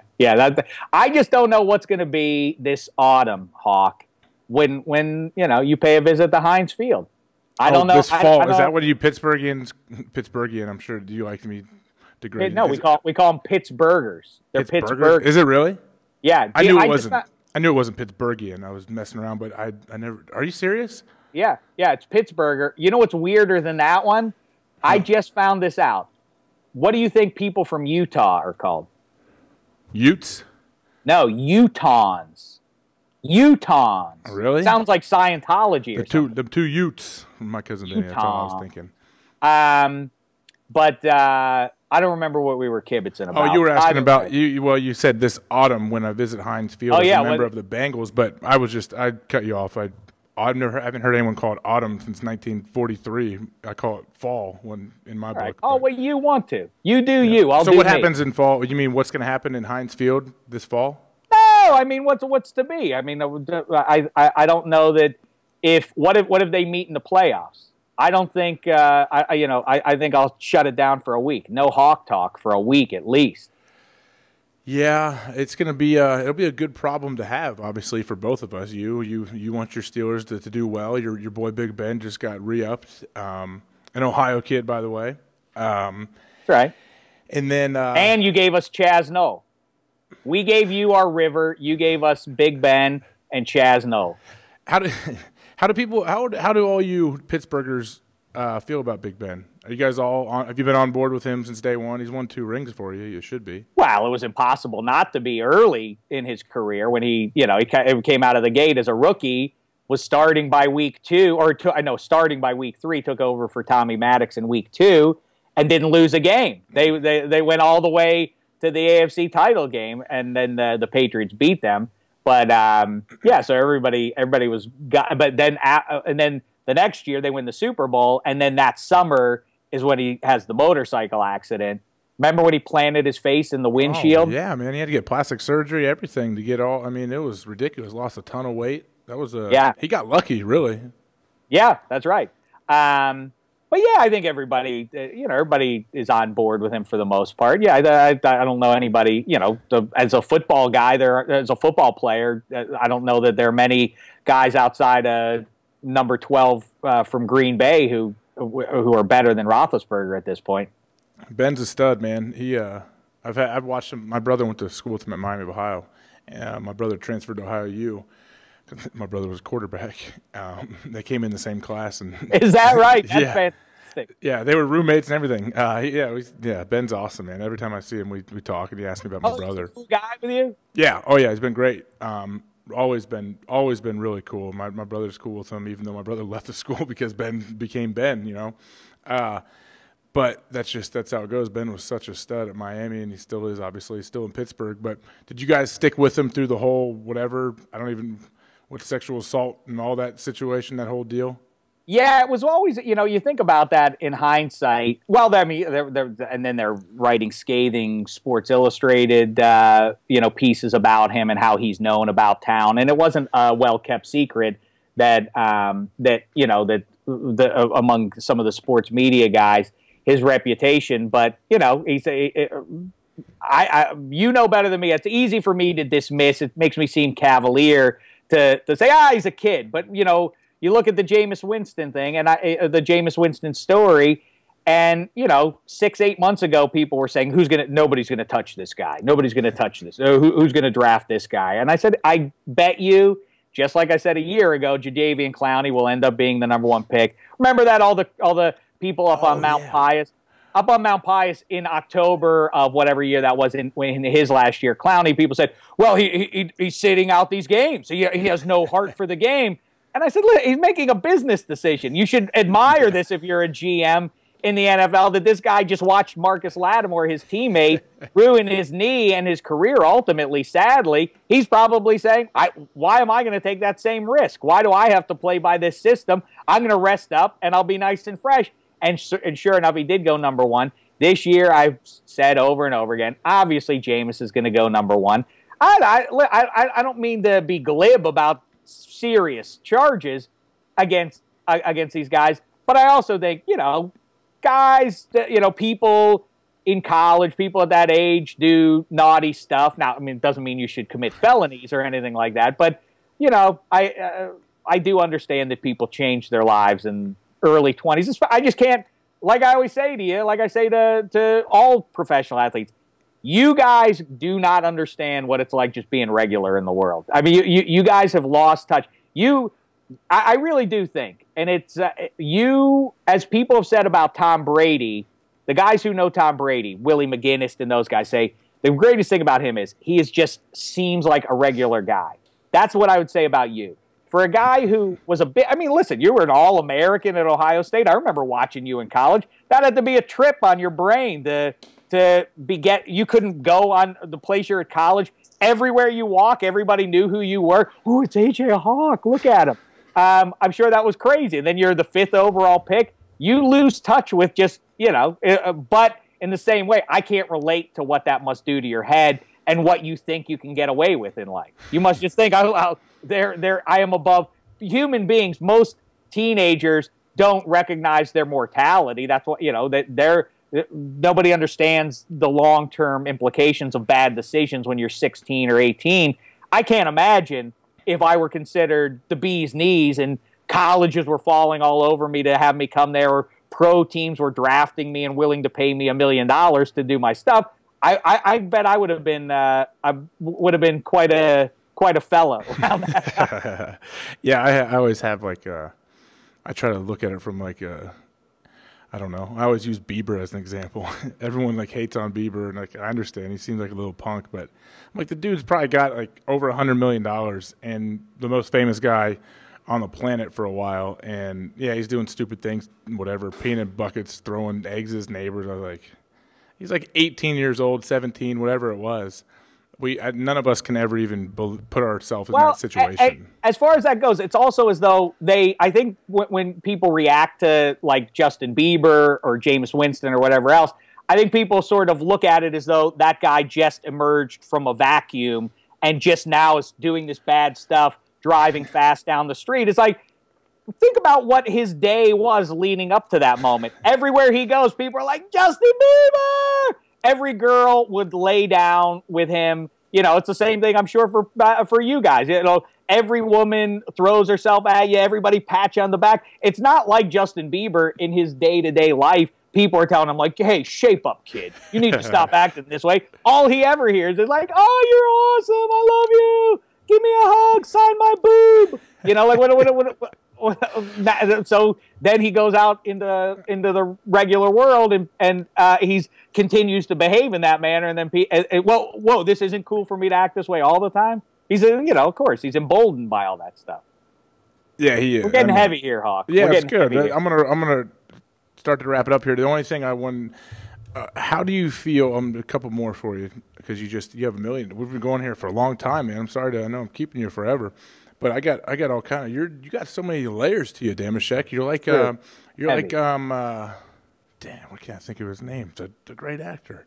I'll come up with it. I don't know. The guy that gets a character from the. I'm completely blanking. Marlon Brando in Streetcar Named Desire. I captured his essence. I'm not that old.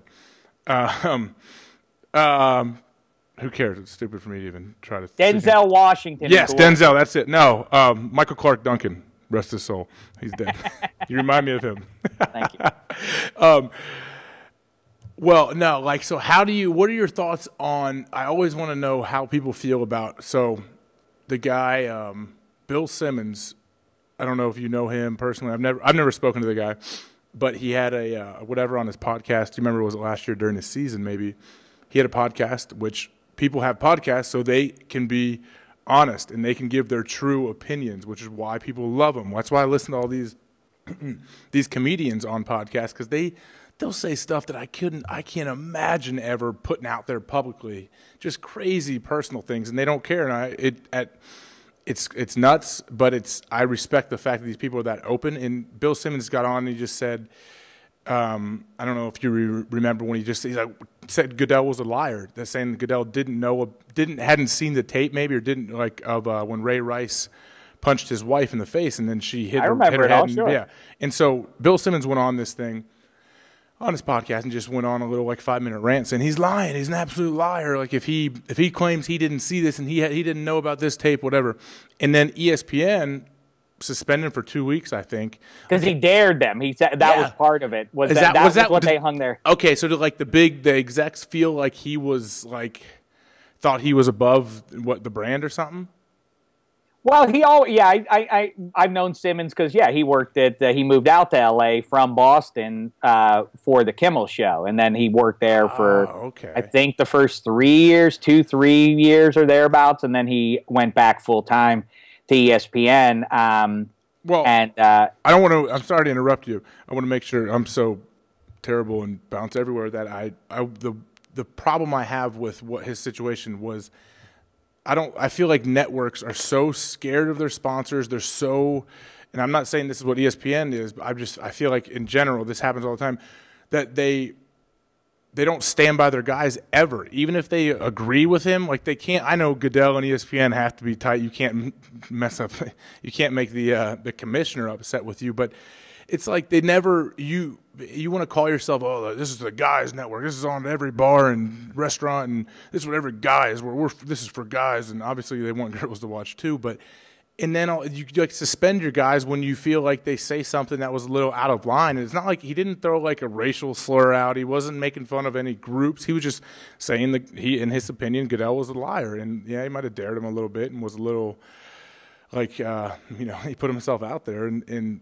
But why don't these networks stand by their guys? And is that something that's in your head that you're worried about the network coming back on you? And I mean, best case scenario is getting suspended. Worst case, obviously, you just get fired now. Yeah, I don't. Yeah, I certainly don't have the juice that Bill Simmons has. He'd be. I think ESPN.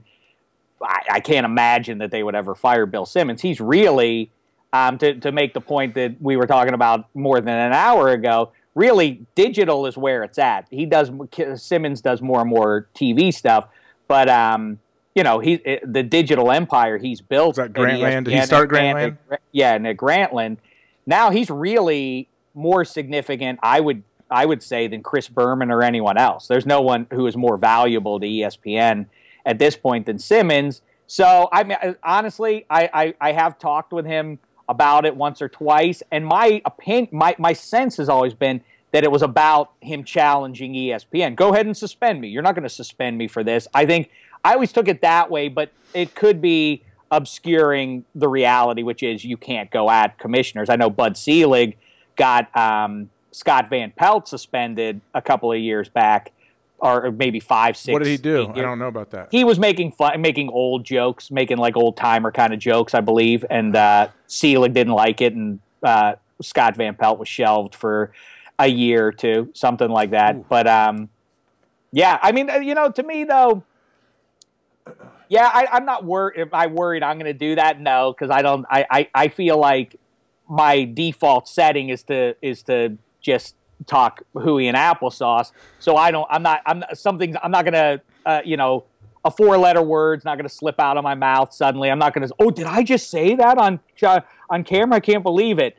I'm not worried about that happening to me. However, I do see sometimes when you try to play ball, when you try to play ball like that at a fast speed and you're shooting from the hip, certain guys aren't ready to play at that speed, but then they try to, and they're the ones who get in trouble. They're the ones who slip and say, oh, wait, well, I was just trying to be. In fact, Chris Culliver, you remember at the Super Bowl with Artie Lang a few years ago? Yep. I always felt bad for him because I think that's a young guy trying to play ball with this guy who's clearly trying to make trouble in a funny way. Yeah, it's Artie Lang. I mean, he's hysterical. Culliver must not. He obviously probably didn't know Artie, but yeah, he's trying to make trouble. And so Chris Culliver, just to try and relate to the guy who he's talking to one-on-one, says things, and his life has changed forever. What, did he say something like, I don't want a gay teammate or something like that? Something to that effect. Yeah, and Artie was doing a straight and Artie's a comedian. Comedians can get away with more than anybody because they're basically self-employed too. Yeah. But yeah, it's, I mean, to me, Simmons is great because Simmons says what he thinks. what he really thinks, too. He doesn't make up stuff to be controversial. He says what his opinion is. And to me, I'm incented to believe this.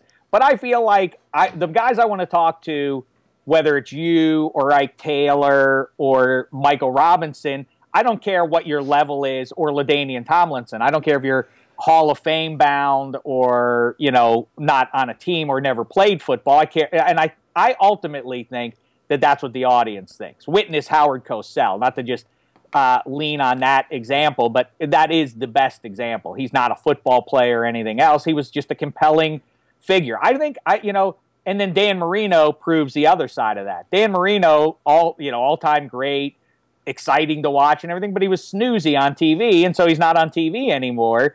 And I think 4 minutes in, how interesting you are is far more important to the audience than like, well, did he play the game and how many Super Bowls did he win? I don't think people care about that as much as executives think people care about that. Yeah, I think it obviously gets people in the door, but then it's up to them to keep the job. A guy like Peyton Manning, every network's going to be offering him big time contracts, and I don't know if he wants to do TV or not, and then boom, it's up to Peyton to, I don't know how long that leash is, but I know guys have tried it. There's been, I think Montana was on TV for a year after he got out, and he's another Emmitt Smith, Jerry Rice, all those guys are all-time greats. YouTube famous from his time on TV. Inventing words and stuff. Yeah. I played golf with Emmett in Tahoe. He was great, man. He's a good dude. But yeah, he's very nice. I've met him. Yeah, he is very nice. But some of his TV moments were, they'll live forever. I'm excited about that. You're excited about that? Yeah, I don't know. I just had the whole Simmons thing bugged me. That I guess if you challenge the network, yeah, of course they're going to stand up and take a stand. But at this point, I think ESPN needs Simmons more than Simmons needs ESPN. He could do Grantland on his own. He doesn't have to have them carrying it. That's the great thing about what's happening now.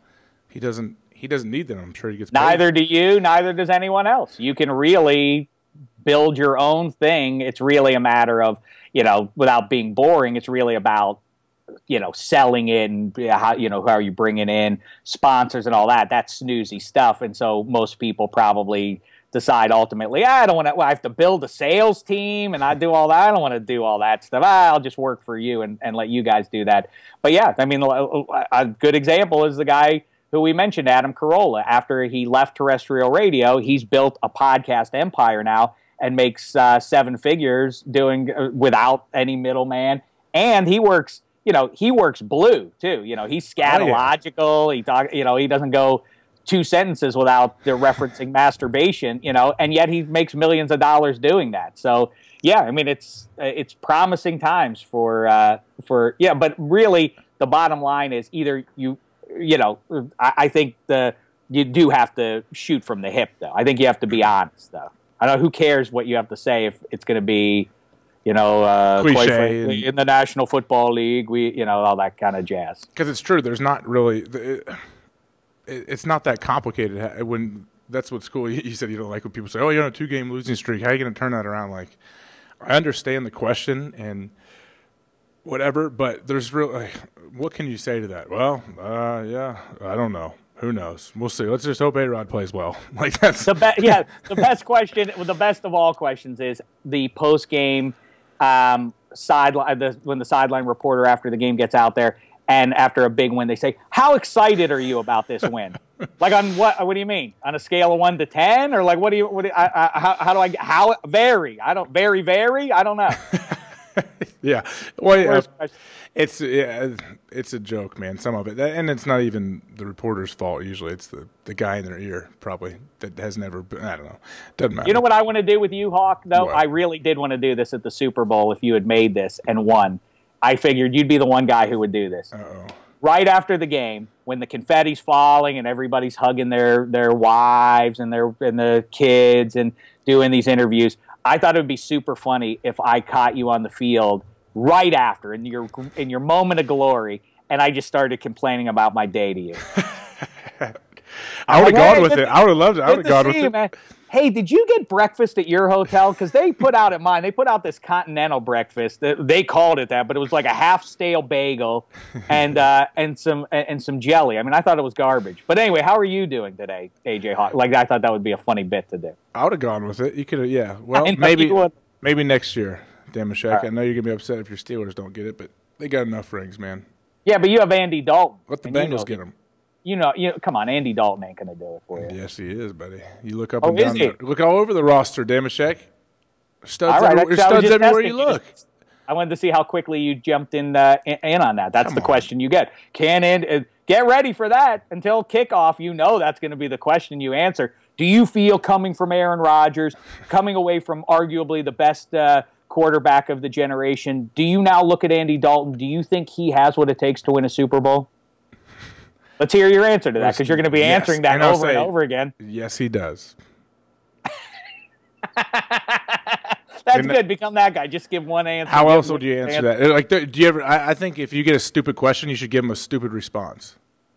Yeah, but there's a lot. I've asked stupid questions all the time. I've asked you a ton on here, so I can't. I feel for him too. I understand how the media, how it works. It's a good thing, man. They're there to promote the game, but yeah, it's a weird world because you're trying to get tiny little sound bites here and there. Boom, boom, like. Local news, that's gone. Who's after my parents died? No one's watching the local news ever again. Like weatherman, I always so how is there a weatherman now? Like how do you have a weather? Everyone's weatherman is their phone when you just look at it. We get a dude telling us in front of a green screen, which I have a green screen, what the weather's going to be that tonight and the next day, and we're like, no, it's on your phone now. Like so, do you think all that's going to just be obsolete? Like local, I always say local news, the paper like is already going by the wayside. I mean, obviously you can get it digitally now. That's what they're doing. But like, do you think local news and local weather, is that just going to be wiped off the earth, in another 15 years? I wonder, yeah, maybe you're right. Yeah, it's that older generation that still leans on that. Yeah, who do you know that's like, hey, it's almost 11 o'clock. Good. Please put on NBC because you're right. My parents' generation, they don't just watch the news. They have the anchors that they like best. Oh no, we always watch CBS here. We like that. We like Patty on the 11 o'clock news. She's better. We like her. She's good. But yeah, you're right that's a weird thing that the weather. I mean, the weather obviously could take 20 seconds. Hey, today it was 70. Why you need a retrospective look at the weather that just was? Like that doesn't make that is completely useless. Hey, wear your gloves, wear your mittens today, guys, and maybe your galoshes. We're gonna get some freezing rain. Like, no, we don't need that dude anymore. Yeah, and well, the thing that's in LA that's crazy, and you have no doubt heard about that's the stereotype. I mean, it is weird when it's 70 to 75 most days. The need for an expanded 5-minute new weather segment is really unnecessary to tell you. Yep. Going to keep being sunny here for the next week. But they do, if it rains here, literally, if it rains here, it's not just on the news, it is the top story. That is like, rain, people here in Los Angeles trying to deal with the rain as they go through traffic. Then sound bites from people like, yeah, I went probably 15 miles slower on the freeway because of the rain. It was a little slip. I mean, they interview people about the rain, but that's pathetic, but that's the reputation out here. It's weird. I lived in Chicago and Pittsburgh. If it's cold outside in those places, that's the lead story there. Like, hey, bitter temperatures. And then they tell you what you're supposed to do about it. Make sure you wear a hat and glove outside. Like you said, who's watching the news that didn't know that this was the solution to the cold if you're outside? That's what I'm saying. That when so I always my in-laws, I see them a lot because they live right by us and they're awesome, and they'll tell me like something that happened, like, oh, well, did you see on the news this morning, did you see that a car went off the road on 75? And I was like, no, I didn't see that. I read it on my phone. I read it on my phone 2 seconds after it happened. I didn't wait 9 hours to hear it from the guy in the news at 6 at night, Like, that's so old. It's like I look at like Letterman now, who I have a ton of respect for, but he's a dinosaur compared to these young guys coming up and just changing the whole world and how they do skits and they put everything online on YouTube. We can get it, boom. Like instead of trying to pull it off of YouTube like they have in the past. And I just always think about that. I'm like, I literally don't know one person other than like my parents or my in-laws, and I don't even know how much like local news my parents watch, but they watch a little bit, that watch like the 11 o'clock news. And then they wake up in the morning and turn the local news on. I just don't. And there's obviously many other examples of something like that, but I don't know anybody my age. And I'm older. I'm thinking of these kids. I'm like thinking like the 20-year-old kids now. They don't even know that exist. the local news or kids, the typed up newspaper. I can't believe this, but it's true that, I mean, giant percentage of, 18-year-olds, 15-year-olds literally do not watch broadcast TV at all. All they watch is Apple TV, and they watch stuff on their laptops and stuff. They really do. They don't even know about like remote control, regular old TV like we go through. That's not even a part of their thing. Like, what do you mean you can't wait till Tuesday night at 9 o'clock to watch that show? Why don't you just watch it whenever you want to? It's online, available to you whenever you want to watch it.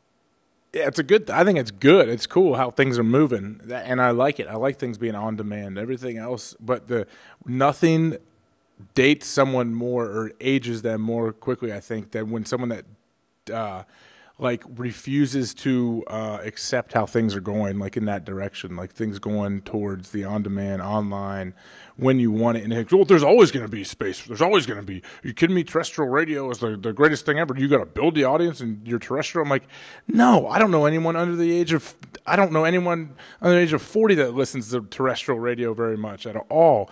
I haven't hit the FM button in my car in years, I don't think. So it's just one of those things that I don't know. Some people are holding on. I'm rambling. Well, it's the younger people. So, but see, with your matinee looks and everything, so you'll appeal to the younger ladies matinee, out what there. does matinee looks mean? Well, that's what they say. Matinee idol, good looks. I've never heard of matinee. I was just patronizing you because I'm the one with the matinee idol, good looks. But that's what they say. That's what they used to call like the mid 20th century stars. Matinee idol looks. The handsome devils. Hey, Daniel Day-Lewis was the actor I was thinking of, by the way. Oh, it was. I don't even know why I referenced him, but yeah. Why I would have possibly pulled that out of the world, I have no idea. But why you expect me? But you said nothing dates you like that. You know what dates you is having long blonde hair like that creep Clay Matthews holds on to. That's so early 21st century. Early. That's so early, like 2010s. He's a copycat. You're the real deal, Hawk. No, he's got that nice flowing locks. I had that ratty garbage, and now I don't know what this is. I'm going with. I copy my son. Whatever my son has, I have. I don't know. It's not good. It's not good. Well, I can't grow that nice burly facial hair like you, man. I'm like a little kid. If I try to grow a beard, it doesn't happen. Yeah, 50 years you wouldn't be able to grow something like this. I'm swarthy, Hawk. That's why. The pistol, Keith Hawk, my father, can't really grow facial hair. My middle brother can barely grow facial hair. My oldest brother can. So it's a genetic thing. It's a trait that I got from them. And we are really going down the tubes here. Now we're talking about whether or not your brothers can grow facial hair. What do we do? Yeah, I know. This is great. What happened, Hawk? Riveting. This is riveting. Riveting info. That's why the good thing is, though. We're just a shade under 2 hours. We can easily edit that out, but we won't because why not? I want your mom to hear this, Dameshek. Well, yeah, that's right. I know that Mo Dameshek certainly, if no one else, appreciates this sort of exposure. But the logical thing to do would be to shut it down here. I say we go the other way. Let's put the pedal to the metal. Let's see if we can go through the night in the morning. Yeah, no, that'd be the best. I'm telling you. That's the crazy thing. Like a guy like me listens to stuff like that. Guys have these crazy 2-part podcasts, 3 hours, and then they follow up with a 2-hour thing. I've actually listened to stuff like that. That's how weird I am. That's awesome, man. I might skip through when they talk about their facial hair and their family's facial hair, but then I'll pick it up after that. What we should do is Ike Taylor, you, maybe Michael Robinson. We bring some others in. And we just do, like Jerry Lewis on Labor Day, we do a 24-hour telethon. We just talk football and nonsense. Guys, we just bump in it. We just come in and out as we please. Oh, we lost Dameshek for a second. He's changing a diaper. He'll be back, and then you come back. That's fine. Wouldn't that be that? And that's how we launch it. And then we just talk about football from now till the end of time. And who wouldn't be interested in watching that? We break it down. What happens on the flight? No booze on the planes. What? Like that. We just do that. How do you get busted for weed when they tell you when you're getting tested? How does that happen? Well, they didn't quit early enough. They tell you. I found out later on in my career in the league that I assumed they test you for steroids all the time. I assumed every test they just test you for steroids and street drugs. And no, I found out like year 4, you're tested once a year for street drugs. And when it's coming. It's between like April April 1st and August 1st or something close to that. And so guys that smoke stop hopefully 3 to 4 weeks before that April 1st date. And then if they get tested in April, they pass it, boom, they're good to go the rest of the year. Oh, so it is only a once-a-year thing, so that's pretty easy to dodge. Just for street drugs, yeah. But even if they test positive, it's not made public yet. After your first positive test of, like, busted for weed, you get put in the program, it's called, and I think they make you go to some, like, meetings with somebody, and then they can test you at any time for street drugs. Yeah, so, they can test. That's how Josh Gordon gets busted. Exactly, yeah. So if you get busted once, if you're dumb enough to get busted that first time when you knew it was coming and you just didn't stop early enough, I guess, yeah, then I don't think you can get away. You can't do it anymore because they'll test you at any time, just like they do for steroids. So yeah. Well, I'm sure they just looked at you to save time, and they're like, "Well, obviously you're not on steroids. Let's next." Yeah. I've never been tested for steroids. I walked in, and they're like, no, let's get some of these other freaks in here." Are you a trainer on the team? Hey, can you go grab one of the current players? They thought, yeah. You're the kicker. Great. Can you send in some of the guys who do physical stuff during the game? Yeah, thanks. Last thing I'm going to leave you with, just from the steroid test. Let me tell you how, I guess you'd say, arrogant some guys are, or how high of a opinion they have of themselves. I've seen it happen with multiple times with people, where they'll get tested like a Monday morning after a game on Sunday.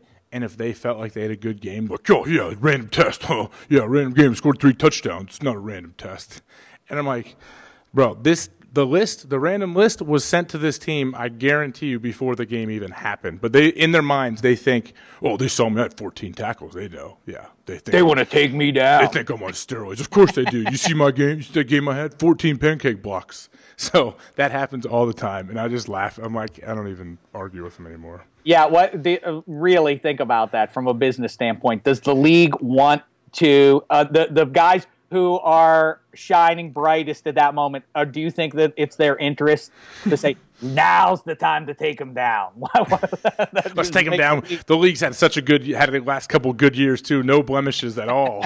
Nobody getting in trouble. Nobody doing anything bad that gives the league a black eye, or anybody else in their life a black eye, and they want to bust some guy that's doing well. Yeah, so just think about that. But that's a good thing. That's why these 2-hour podcasts we have are great, because we can really get into that stuff. Next time we go for 4 or Shame the Devil as a warm up for the Labor Day one. Yeah, 24 hours straight through, no breaks. I mean, you can run off and make water off camera, but is that your word for taking a leak? Make water? That's right. Okay, that's good to know. I'm classier than you. I like you very much so. I agree, you are. But you're a distinguished media member. But I'm going to wrap it up, let you go, man. Appreciate it. I think we'll keep this all in. I don't think who cares? My buddy Todd. Cut what you want, Hawk. No, why would you cut it? My buddy Todd, that's the thing. My buddy Todd will send it to him. Like, I guarantee I'll try to upload it tonight. He'll be like, whoa, oh, geez, 2 hours. What happened? I'd get the Hawk family's follicle issues. Maybe if I were suggesting cuts, I might suggest that. Yeah, we probably will, but you never know. But now we got to cut that part you just said right there. Then, so why cut any? That's why you don't even start that whole cut game. The great thing about it is, Dameshek, as we've been speaking this whole time, it's on demand. So guess what? Turn it off. Hit that little 15-second button to go 15. Boom, boom, boom, boom, boom, boom. Like I do when I go past a lot of guys that are having boring conversations about stupid things that we've talked about this whole time. I got you. So, yeah, but it's on their own, bud. But thanks, man. We have more important stuff to talk to. There you go. You got a Bengals talk about as it approaches. I really will root for this team a little bit on your behalf, but not that much. I can't. I mean, what am I going to do? You try to fight Wayne Gretzky. I respect your loyalty to your squad, so that's great, man. I understand it. I respect it, even though I'm not on your team and I'll be playing against your team. I can respect the move, and I think it's great what you're doing with all the Pittsburghers and Mo Dameshek, your father, everybody back in Pittsburgh. Hello. If your mom watched this whole thing, God bless her. She's a great woman. If she listened to this whole thing. You think I'm kidding? They know enough to say that they love AJ Hawk. Oh, goodness. But you think Mo Dameshek doesn't like AJ Hawk after the conversations we've had on the podcast? Of course. Well, he seems like a nice boy. He seems very nice. I love it, man. Well, I love Mo Dameshek then. She sounds like a great woman. She created you, put you out in the world, and made you who you are. So she's done great things. Everyone in your life has. But I appreciate you coming on, man. I know we went forever, but you know what? You're just you're an interesting dude, and bring up so many different topics to me that I wanted to ask you about. But I'll have you back on here at some point, and I'll come on the Dave Dameshek Football program again, and we will talk more concise. Let's do it soon. Let's do it in L.A. Why don't you come on out? I'm trying to get out there, man. I'm trying to get out there soon. I'm going to do like a lot of the stuff. Go hit a couple of the shows in there, and then do a couple podcasts out there, actually, with some guys I'm friends with. Oh, nice. But, yeah, I appreciate you coming on, man. It was fun. You're a wealth of information. Everyone can find you at Dameshek on Twitter. We'll put your link underneath your beautiful beard when we put this video up, and we'll link your podcast and everything else you do up for you. And I want to thank you again, man. Appreciate it. We will. Thanks, Hawk. And again, I say to you sincerely, I'm sad about the way the Packers season ended for you and the fellas. But I'm over the moon that if you're not going to stay in Green Bay, for you to get to play at home to finish things off, that's pretty awesome stuff. Pretty lucky to start a Buckeye and finish it in the same state. Good for you. Thank you very much. I am very grateful for every situation I've had as it comes to football and life. So, Now go do something about that hair. We're all very lucky. I'm going to go grow a beard just like you, man. All right, man. Dameshek, thanks, man. Really appreciate it. Sure thing, Hawk. Thank you for joining in. Please visit thehawkcast.com, where you can discover the next guest, get a little more information about why this exists, watch past episodes, or link over to iTunes. And tell some friends too, so we can all hear more great stories together.